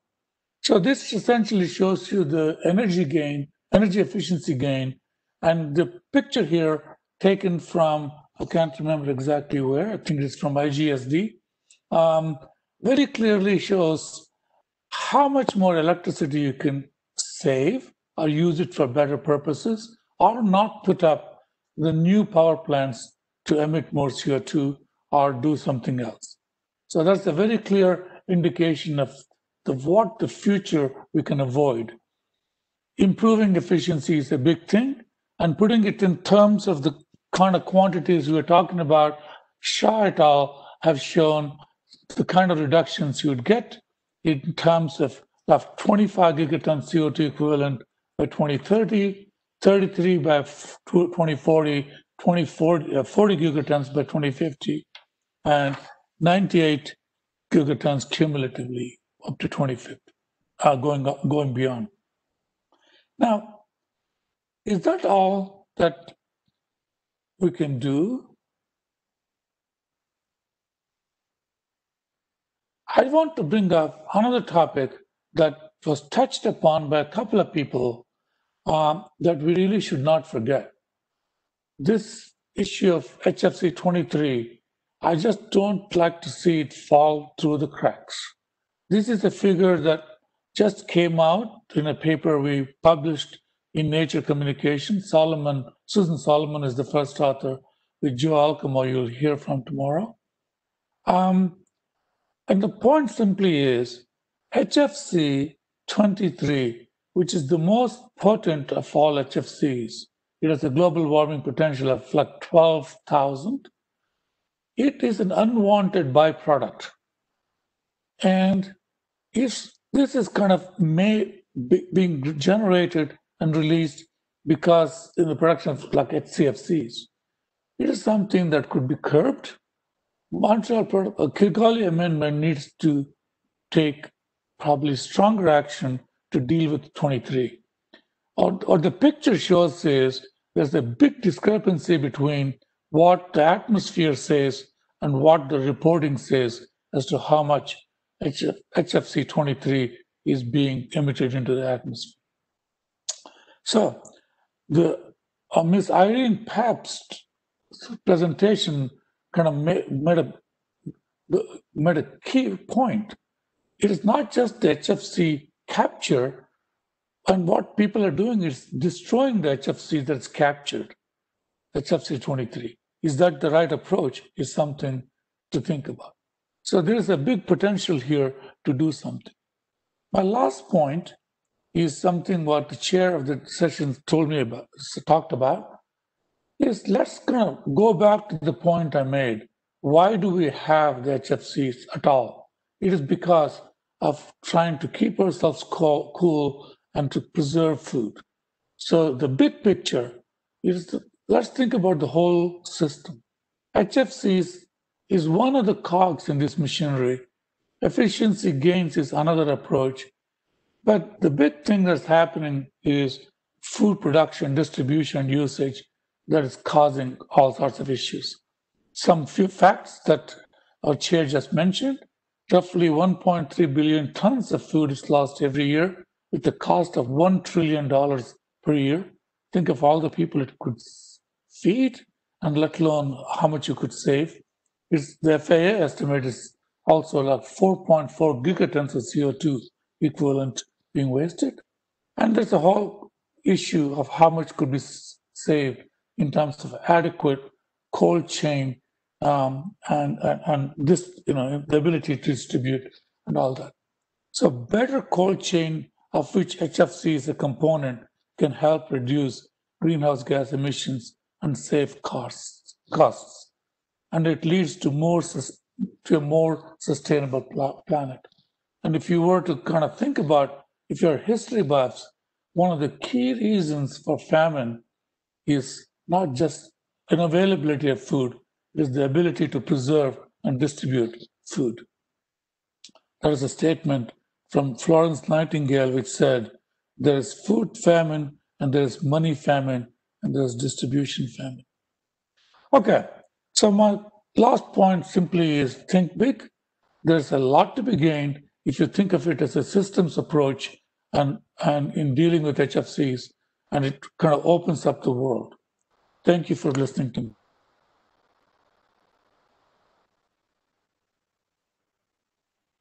Thank you very much, Mr. Ravishankar. If you could stop sharing your screen. Yeah, I don't know how to do it. Oh. Could Tatiana do that for me? 1 second, here. Oh, somebody did. Did that happen? Good. It's a mistake, but it works. Okay. Thank you.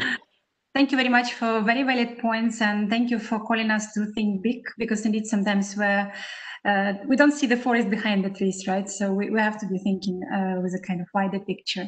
Now I would like to call for the policymaker or implementation presentation to be done by Nurka Carvajal from the Ministry of Environment and Natural Resources of the Dominican Republic.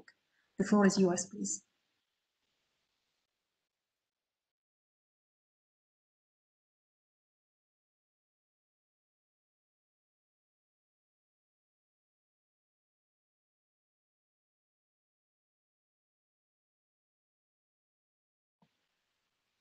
Norika, I see you, but I don't hear you. If you could check your sound.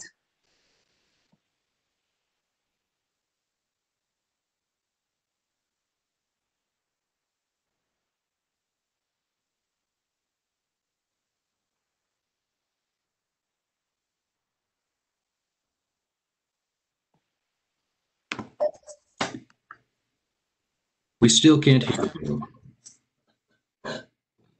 Good morning. Yes, we can. Yes. Thank you. Thank you. Bye.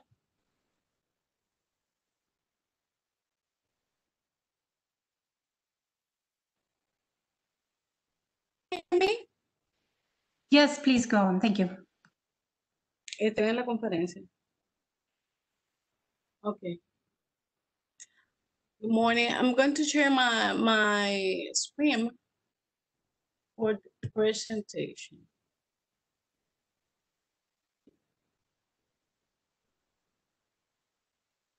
My name is Nurka Carvajal from Dominican Republic. I want to share the Dominican Republic HFC South Down Progress and National Strategy.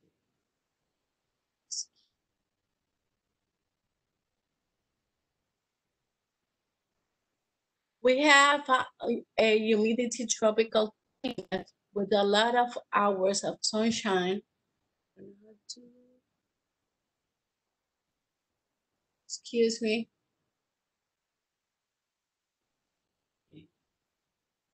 We have an humidity tropical climate with a lot of hours of sunshine per year. Air conditioner is essential for the productivity and well-being and the cold change to preserve our food and medicines. Buildings and hotels are large users of cooling. The Dominican Republic, given us insularity, is very vulnerable to the impacts of climate change, such as an increase in temperature, the rise in sea level, and the extremely variability of rainfall. Average temperatures are expected to increase between 1 to 3 C by 2050, increasing the demand for the cooling. An example can be seen in the humidity comfort levels for a year's average in Santo Domingo. You can see in this graphic.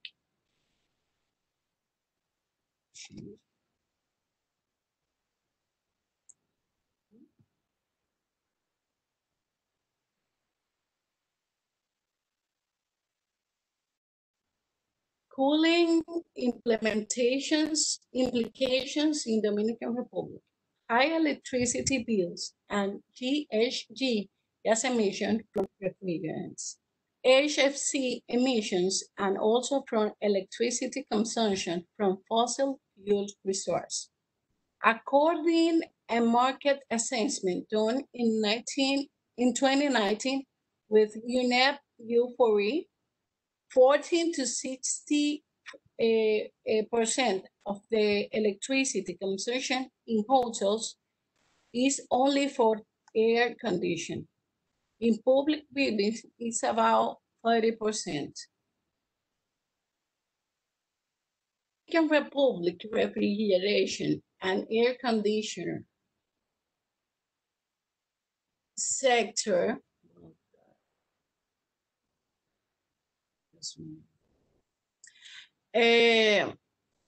it's about 81.88 consumption correspond to 1,348, 9.08 to air 408, and 793% for air 408. The followed by also not significantly air 407C, air 5007A, and air 4138.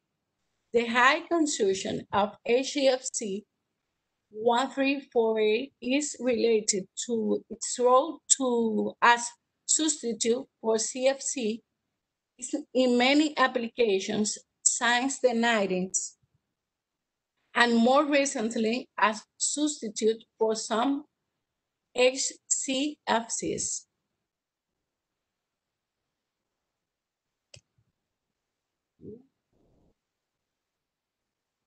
Okay.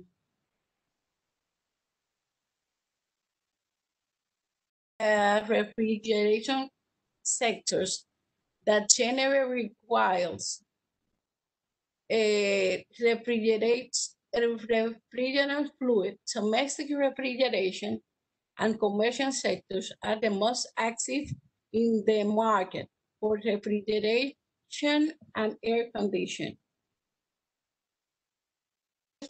Is gaining more and more importance in the Dominican Republic. Therefore, the discussion of the CFC Act sectors. The increase of the HFC is particularly important for long-term planning. HFCs will be much longer used than HCFCs. A United air conditioner units are subsector is the most dominant subsector contributing to the HFC. Sale has been growing since 2013, and future growth rates are expected to be as high as 7% annually. In 2016, this result is over 6,200 units in use, of which 45% were self-containing and 52 were split units. In 2025, the number of the units is projected to reach 1.46 million.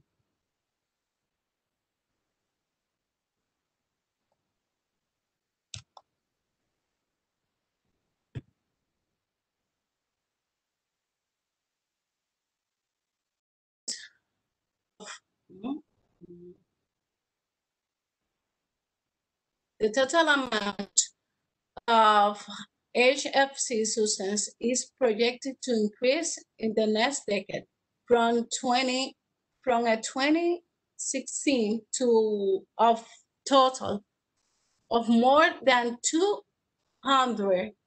2,300 metric tons to 4,600 metric tons to 2025.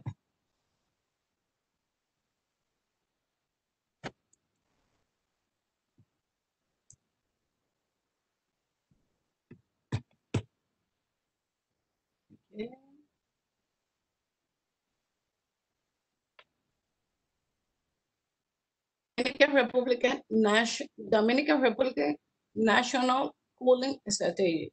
The Dominican Republic is committed to address the rising cooling demand with energy efficiency cooling, non-ODP and a low GWP gases in best practice to reduce the consumption. We started to develop of national cooling strategies with the support of UNEP, United for Efficiency, and financial by the Kigali Cooling Efficiency Program.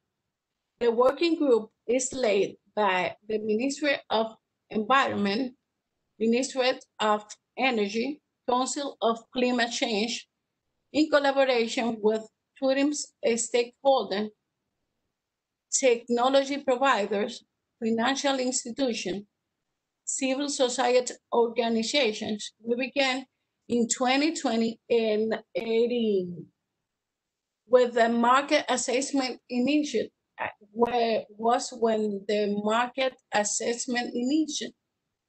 The consultation meeting was of the strategy was begin between the 2018 to 2019. We make some training workshops and make presentation of the national cooling strategy in the Ozone Day 2019. The NCS early draft submitted for approval in 2020.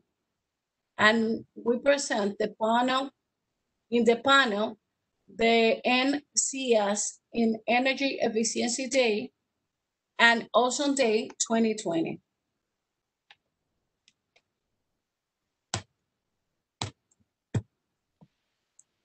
Mrs. Carvajal, if I could speed up you a bit, because we would like to have also discussion after your presentation. So just checking how much time do you need. Thank you. Okay. This doesn't want to work.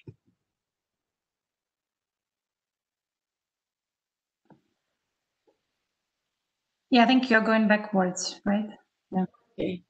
Dominican Republic National Cooling Strategy introduction purpose with the cooling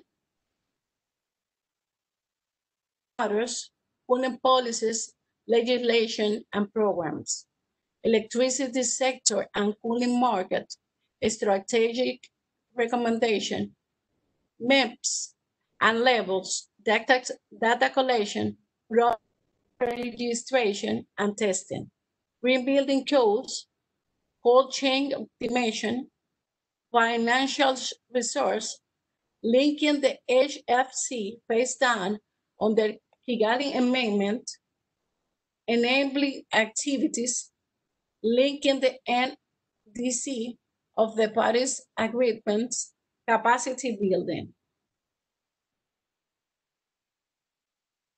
Historical consumption of HF134A is considerably higher than others in the market activities. Alternative, the of hydrocarbons as refrigerants is increasing.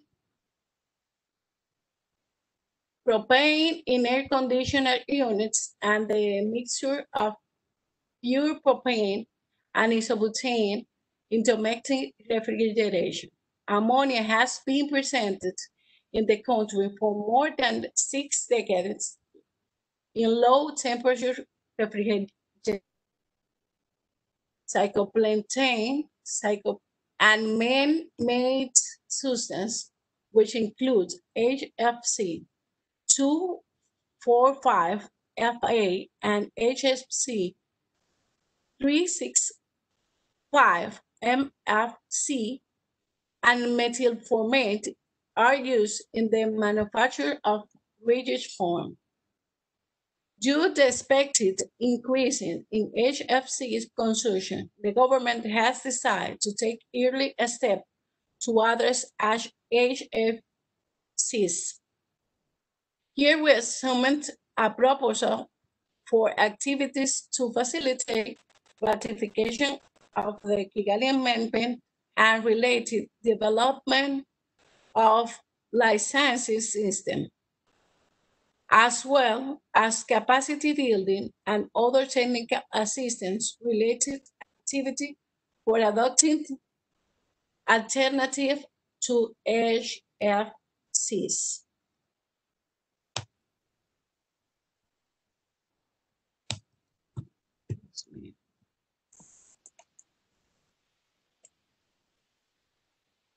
I don't know why.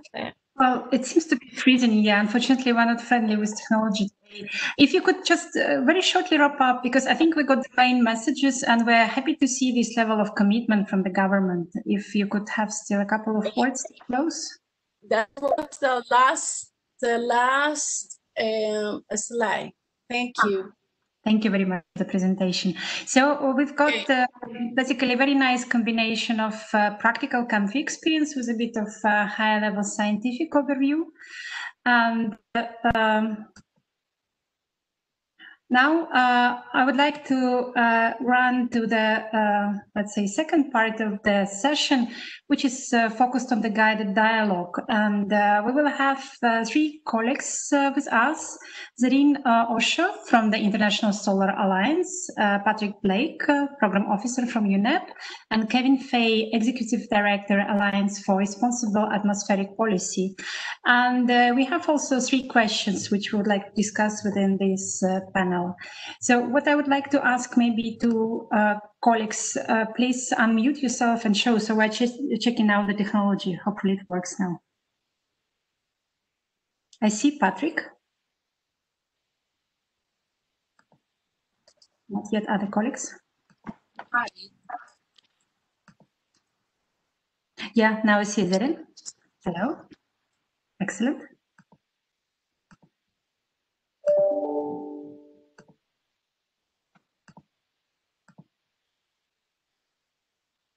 I don't see Kevin. Okay, excellent. So maybe we could start with the first question. And the first question is where you see the greatest technical and political potential where CCAC can help deploy to catalyze methane mitigation consistent with 1.5 pathway by 2030. Who would like to go on with the response? Should I ask Patrick? Okay, yeah, I can start. Thanks so much for the question. Thanks for the invitation from CCAC. As you mentioned just briefly, I'm from UNEP, and I'm working on the United for Efficiency initiative, a global initiative on energy efficiency in appliances and lighting, but a large amount on the cooling products. So happy to be here today. And that brings me, I think, to the point of the question on areas to work on.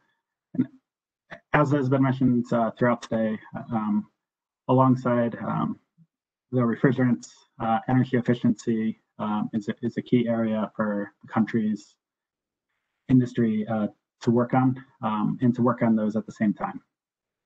And that includes different areas.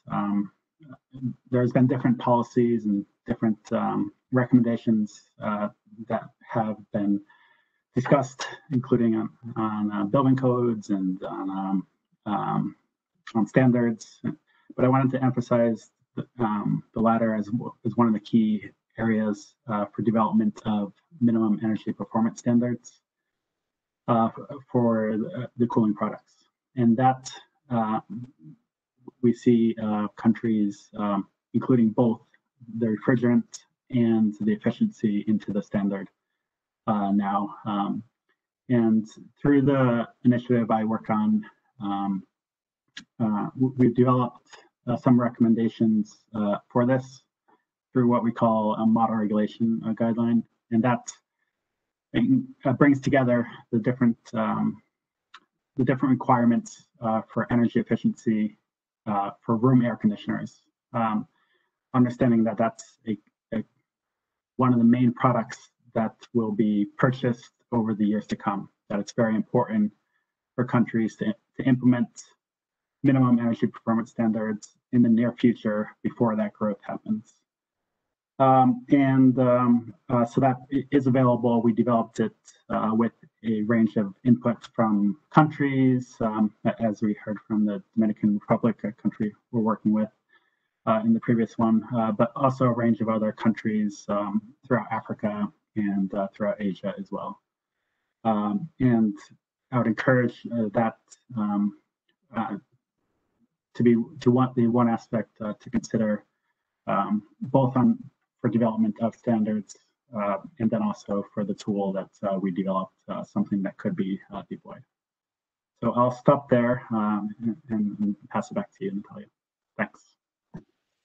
Thank you very much. I would like to ask Zerin to add, if you could also build on what we've heard already and somehow expand what else you would see is very important.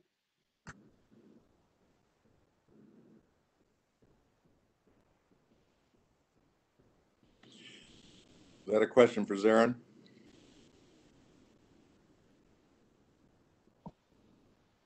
Yes, I could repeat the question once more. Yeah, we were discussing what are the greatest technical and political potential where CCAC can help deploy to catalyze methane mitigation consistent with 1.5 pathway by 2030. Zerin, are you able to hear us? And I think there is something with your mic. Yep. Yeah, sorry, I did not hear who the question was addressed to. I thought Kevin's going to take that one, but I'm happy to take it. So firstly, thank you so much, CCAC and SAP, for having me here. It's a pleasure to join you all on behalf of the International Solar Alliance. And what I do very quickly at the International Solar Alliance is that I'm a project expert, and I'm basically working with the Secretariat of ISA, which is the International Solar Alliance, in developing something called as the 7th program, which is a thematic area for the International Solar Alliance on heating and cooling areas to be solarized. So I think it's very much in line with the discussions that we are having here. And Natalia, to your point of what actually could be, the greatest technical or political asset, or where CCAC has a huge role to play, I would imagine that to be in the area of making non-CO2 emission or non-CO2 emission mitigation as powerful as the CO2 emission mitigation potential. I think what is important to mention here, and lots of my colleagues previously have also mentioned this, SLCP emissions have the potential to reduce the Arctic warming by 2/3. I think that in itself is a very powerful mitigation tool. And what I want to mention here is that time being the biggest constraint. So whatever we do needs to be done in a holistic and a very integrated manner. There's no silver bullet, and we are running out of time. So SLCP mitigation can help you. And I think Professor Ramakrishna just put up that slide. I think Pallav had put that up on the mitigation potential of SLCPs and what that means for global warming is a good reminder for all of us to know what the SAP and the CCAC is capable of doing. Now, having said that, let me, steer here towards the cold chain sector. Like I said, ISA, the International Solar Alliance, is actually developing a thematic area in the aforementioned subject, the section. One thing that I want to mention here is ISA is not technology agnostic. We, as the name suggests, are several member countries that are promoting the use, expansion, and adoption of solar energy. And the idea here is to be able to mix promotion of energy efficiency, low GWP or zero GWP refrigerant gases, and by doing so, changing the source of power to solar or solar hybrid. And the reason I mention this is because most of the countries that we have studied and our members of ISA, we noticed that a lot of countries have been using diesel backup generators or kerosene as a chilling element for cold storage. which might help you in creating a cold storage or access to cooling for farmers, but doesn't really help with localized air pollution and CO2 or non-CO2 emissions. But having said that, access to cooling does multiple things in the cold chain sector. It reduces your food loss, post-harvest food loss, and it also helps you, fulfill the gains under all SDGs, the Paris Agreement, the Kigali Amendment to the Montreal Protocol, and in addition to this, the Biarritz Pledge and the UN resolution on food loss. One thing that I want to sort of touch upon very quickly is, the group before us, my colleagues were discussing about end use. I think one thing that I want to also sort of highlight is the maintenance and service sector, which is where the SAP and the CCAC has a huge role to play, because in the country that I come from, India, the servicing sector is largely informal. So being able to sort of formalize that sector is going to help. And one last thing before I close this would be to leave the CCAC and SAP with the thought of the COVID vaccines. We are talking about food cold chains, but the current trials that Oxford is doing with Pfizer are actually testing potential COVID vaccine 80 degrees centigrade. What do we have that is going to allow us to create this global infrastructure that has the potential to allow you temperatures of minus, sub-zero degrees? And I think cold chains there have a huge role to play. And of course, most people are talking about dry ice. The problem is when dry ice evaporates, it's CO2 emissions. So with that, I'll let you continue, Natalia. Thank you. Thank you very much, and thank you very much for bringing this health dimension, which we were not touching upon before, at least within this session. I would like now to ask Kevin Fay to add on this question. Kevin, should I read it again, or you remember this? No, I remember it. Thank you, Natalia. And I'd like to say, just in a kind of a sum, based on what Patrick and Zarin commented on, that these two key areas of energy efficiency and cold chain are key areas where I think CCAC has the ability to make a huge difference. CCAC was very strong in helping to educate and develop support for the Kigali Amendment under the Montreal Protocol. As part of that, the HFC initiative was started, and one of the things that we did at the time is we created the Global Food Cold Chain Council, which was bringing industry together to help support the expansion of sustainable cold chain. Working with FAO data and needing to expand that data, some of the early things we saw was that there was a 10-to-1 benefit for greenhouse gas emission reduction through expansion of a sustainable cold chain. That if you had penetration of the cold chain in developing countries, as you have in developed countries, that you could basically save the greenhouse gas emissions the equivalent of the country of France. So there's big benefits here in order to pursue this, but it takes something like CCAC to help coalesce the momentum and the support.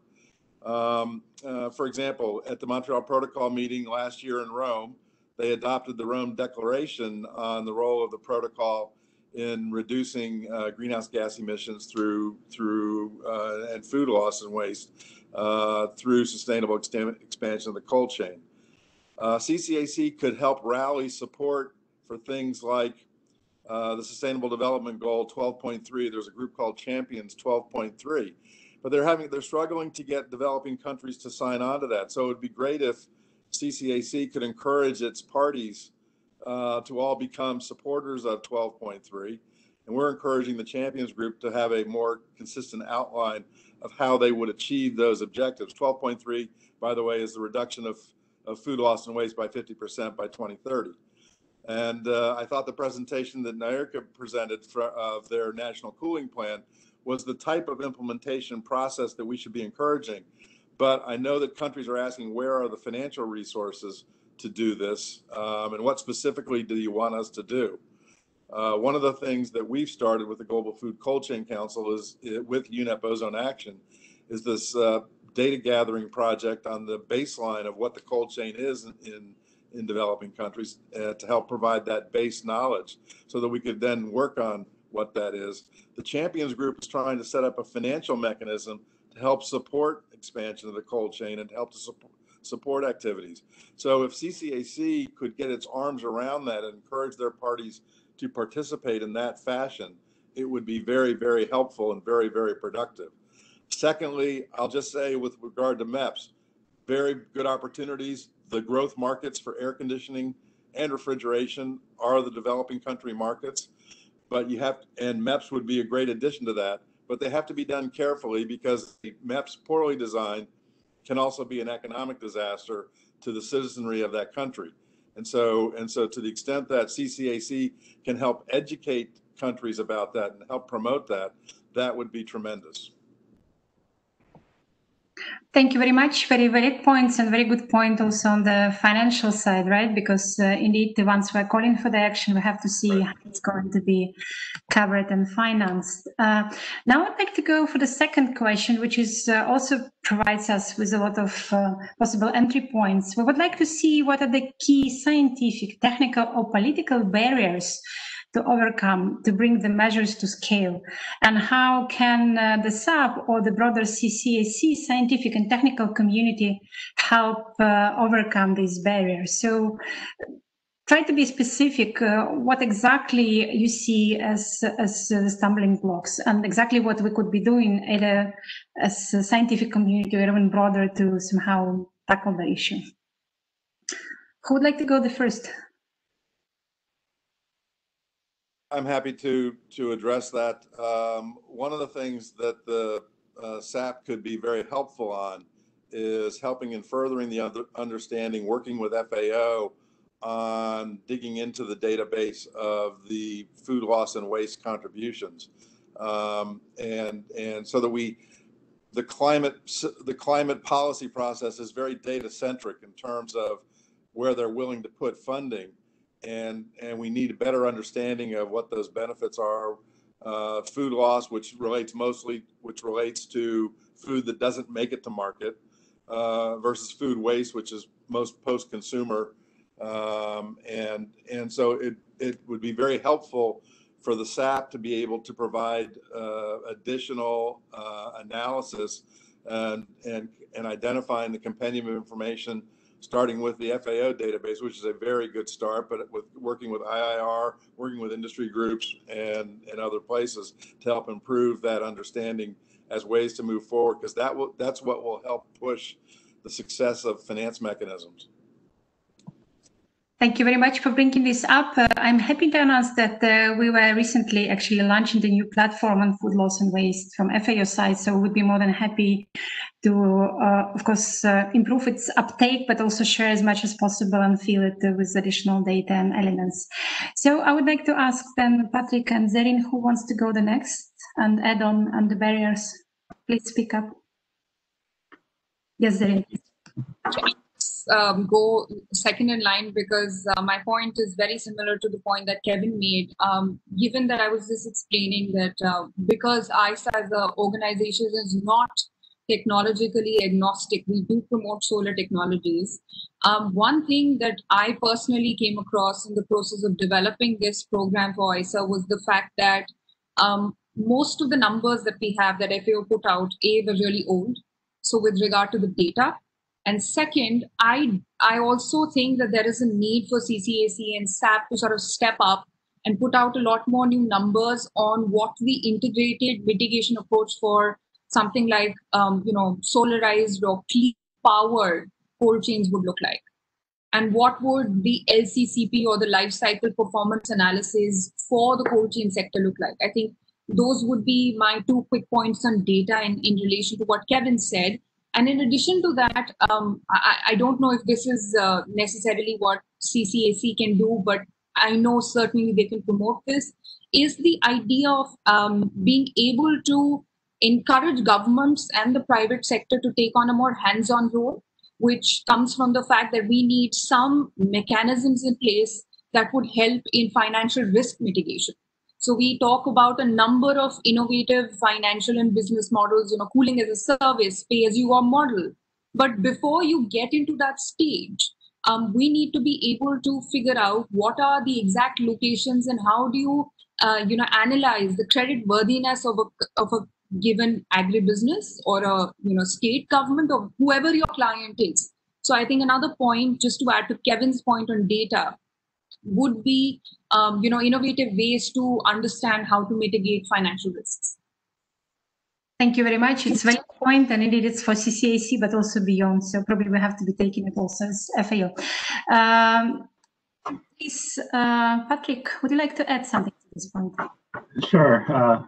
Thanks. Just to add briefly on what Zara and Kevin said. I think another area is on regional collaboration and really to champion some of the work that is being done at the regional level. And what I mean by that is within the different regional blocks, like in Southeast Asia or Southern Africa, East Africa, West Africa, and so on, there's a lot of different efforts, well now particularly in the cooling sector. But I do think there is a role there to champion both the efficiency side and the refrigerant side to ensure that there's high ambition on both those areas. And that, of course, provides benefits for multiple sectors, multiple stakeholders, including the government, by the collaboration between them, but then also for industry. I think getting to what Kevin commented on earlier, for example, MEPS implemented poorly has a lot of adverse impacts. But when it's done collectively through a region effort, that does reduce in the trade barriers between the countries. Then just very briefly on the financing side is another area of importance, and there is a number of opportunities, particularly on financing of cooling, efficiency, and refrigerants through the Green Climate Fund. I don't have time to extend on it now, but there's a webinar, and we can share the link for that that was hosted last month together with the GCF and a range of other stakeholders. Thanks. Thank you very much. Colleagues, maybe I would steal 5 minutes of your time because we're going still a bit over the agenda, but we got the last question, which I think is very important. So let's be very focused, because the question is exactly looking where can CCAC focus to make sure that we achieve mitigation by 2030 in the sector or specific part of the sector. So the question is very short, but well, probably not the easiest one. So I would ask you to respond where CCAC should be focusing on. Who wants to go the first one with the response?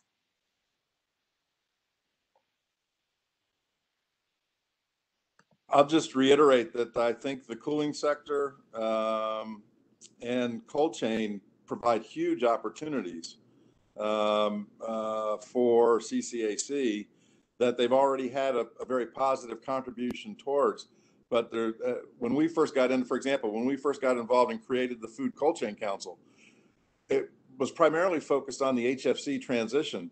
But when we learned more about food loss and waste, we realized the environmental benefits were an order of magnitude greater than just the HFC transition. And so the notion of the role of renewable energy, such as Zarin talks about with solar and other renewable energies, in this space, both for cold chain and for cooling, it's just an immense area in terms of potential benefit. And what CCAC has the ability to do is to put a microphone and voice to its developing country parties that we could expand upon, and that would be very, very, very beneficial.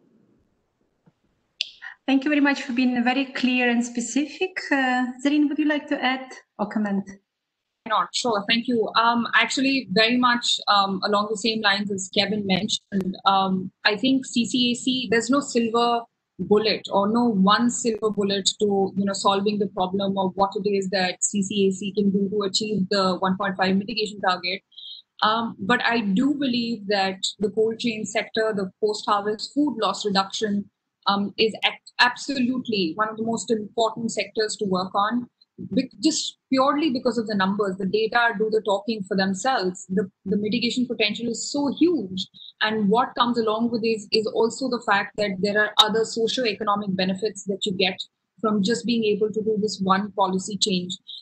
I think I'm going to just reiterate quickly on the point that I mentioned earlier about the COVID vaccines. We are gearing up to be able to inoculate the entire global population, which is roughly, it's like, what, 8 billion people in the world?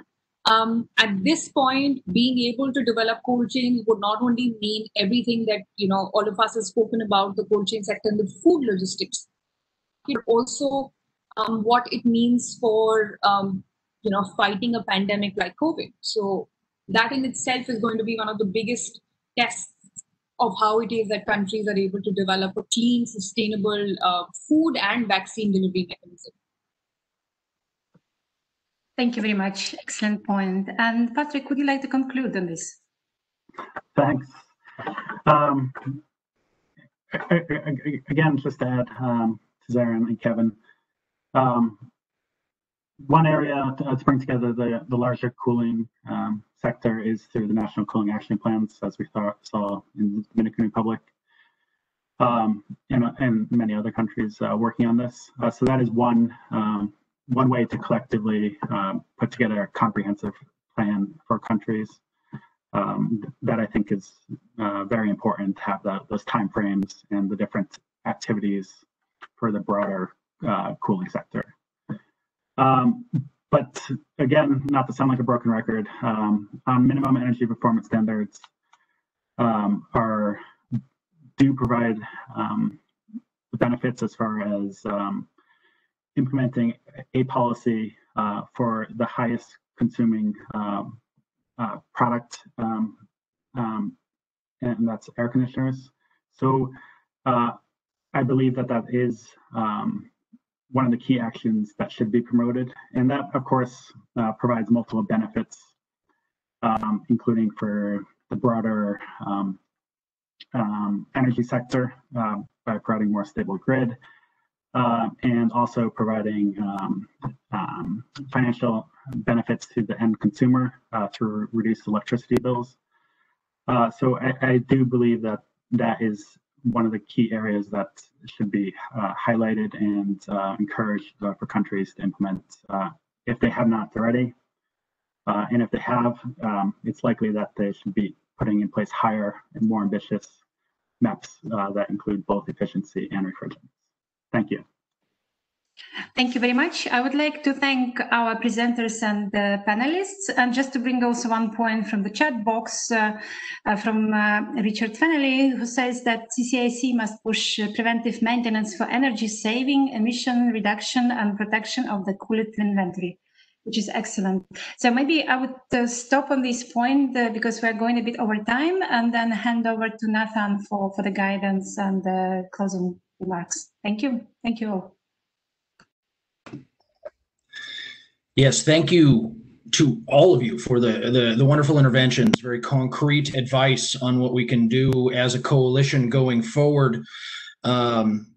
We are over time, but I think it was worth it to conclude this discussion. I guess I would say, just as a final point, matters of business for this dialogue, everyone, when you close out your screens, will receive a post-event survey, which will give you an opportunity to weigh in specifically on the questions that were asked to all of the panelists in all three sessions. So you have an opportunity to provide written comments. Any comments that were not addressed in the chat function, you please add them to the survey questions, and we will make sure that we address them in due course. They will certainly be in the post-event report. We will be putting all of the slides and presentations up on the webpage by the end of this week, along with all other background materials. And I guess just as an overarching statement, I think for those of you who don't know me, I actually come from the HFC world. I started as a young, newly minted attorney working to support negotiations in the Montreal Protocol, and evolved from there, hopefully in better ways, and strengthened through that process. So HFCs in particular are very near and dear to my heart.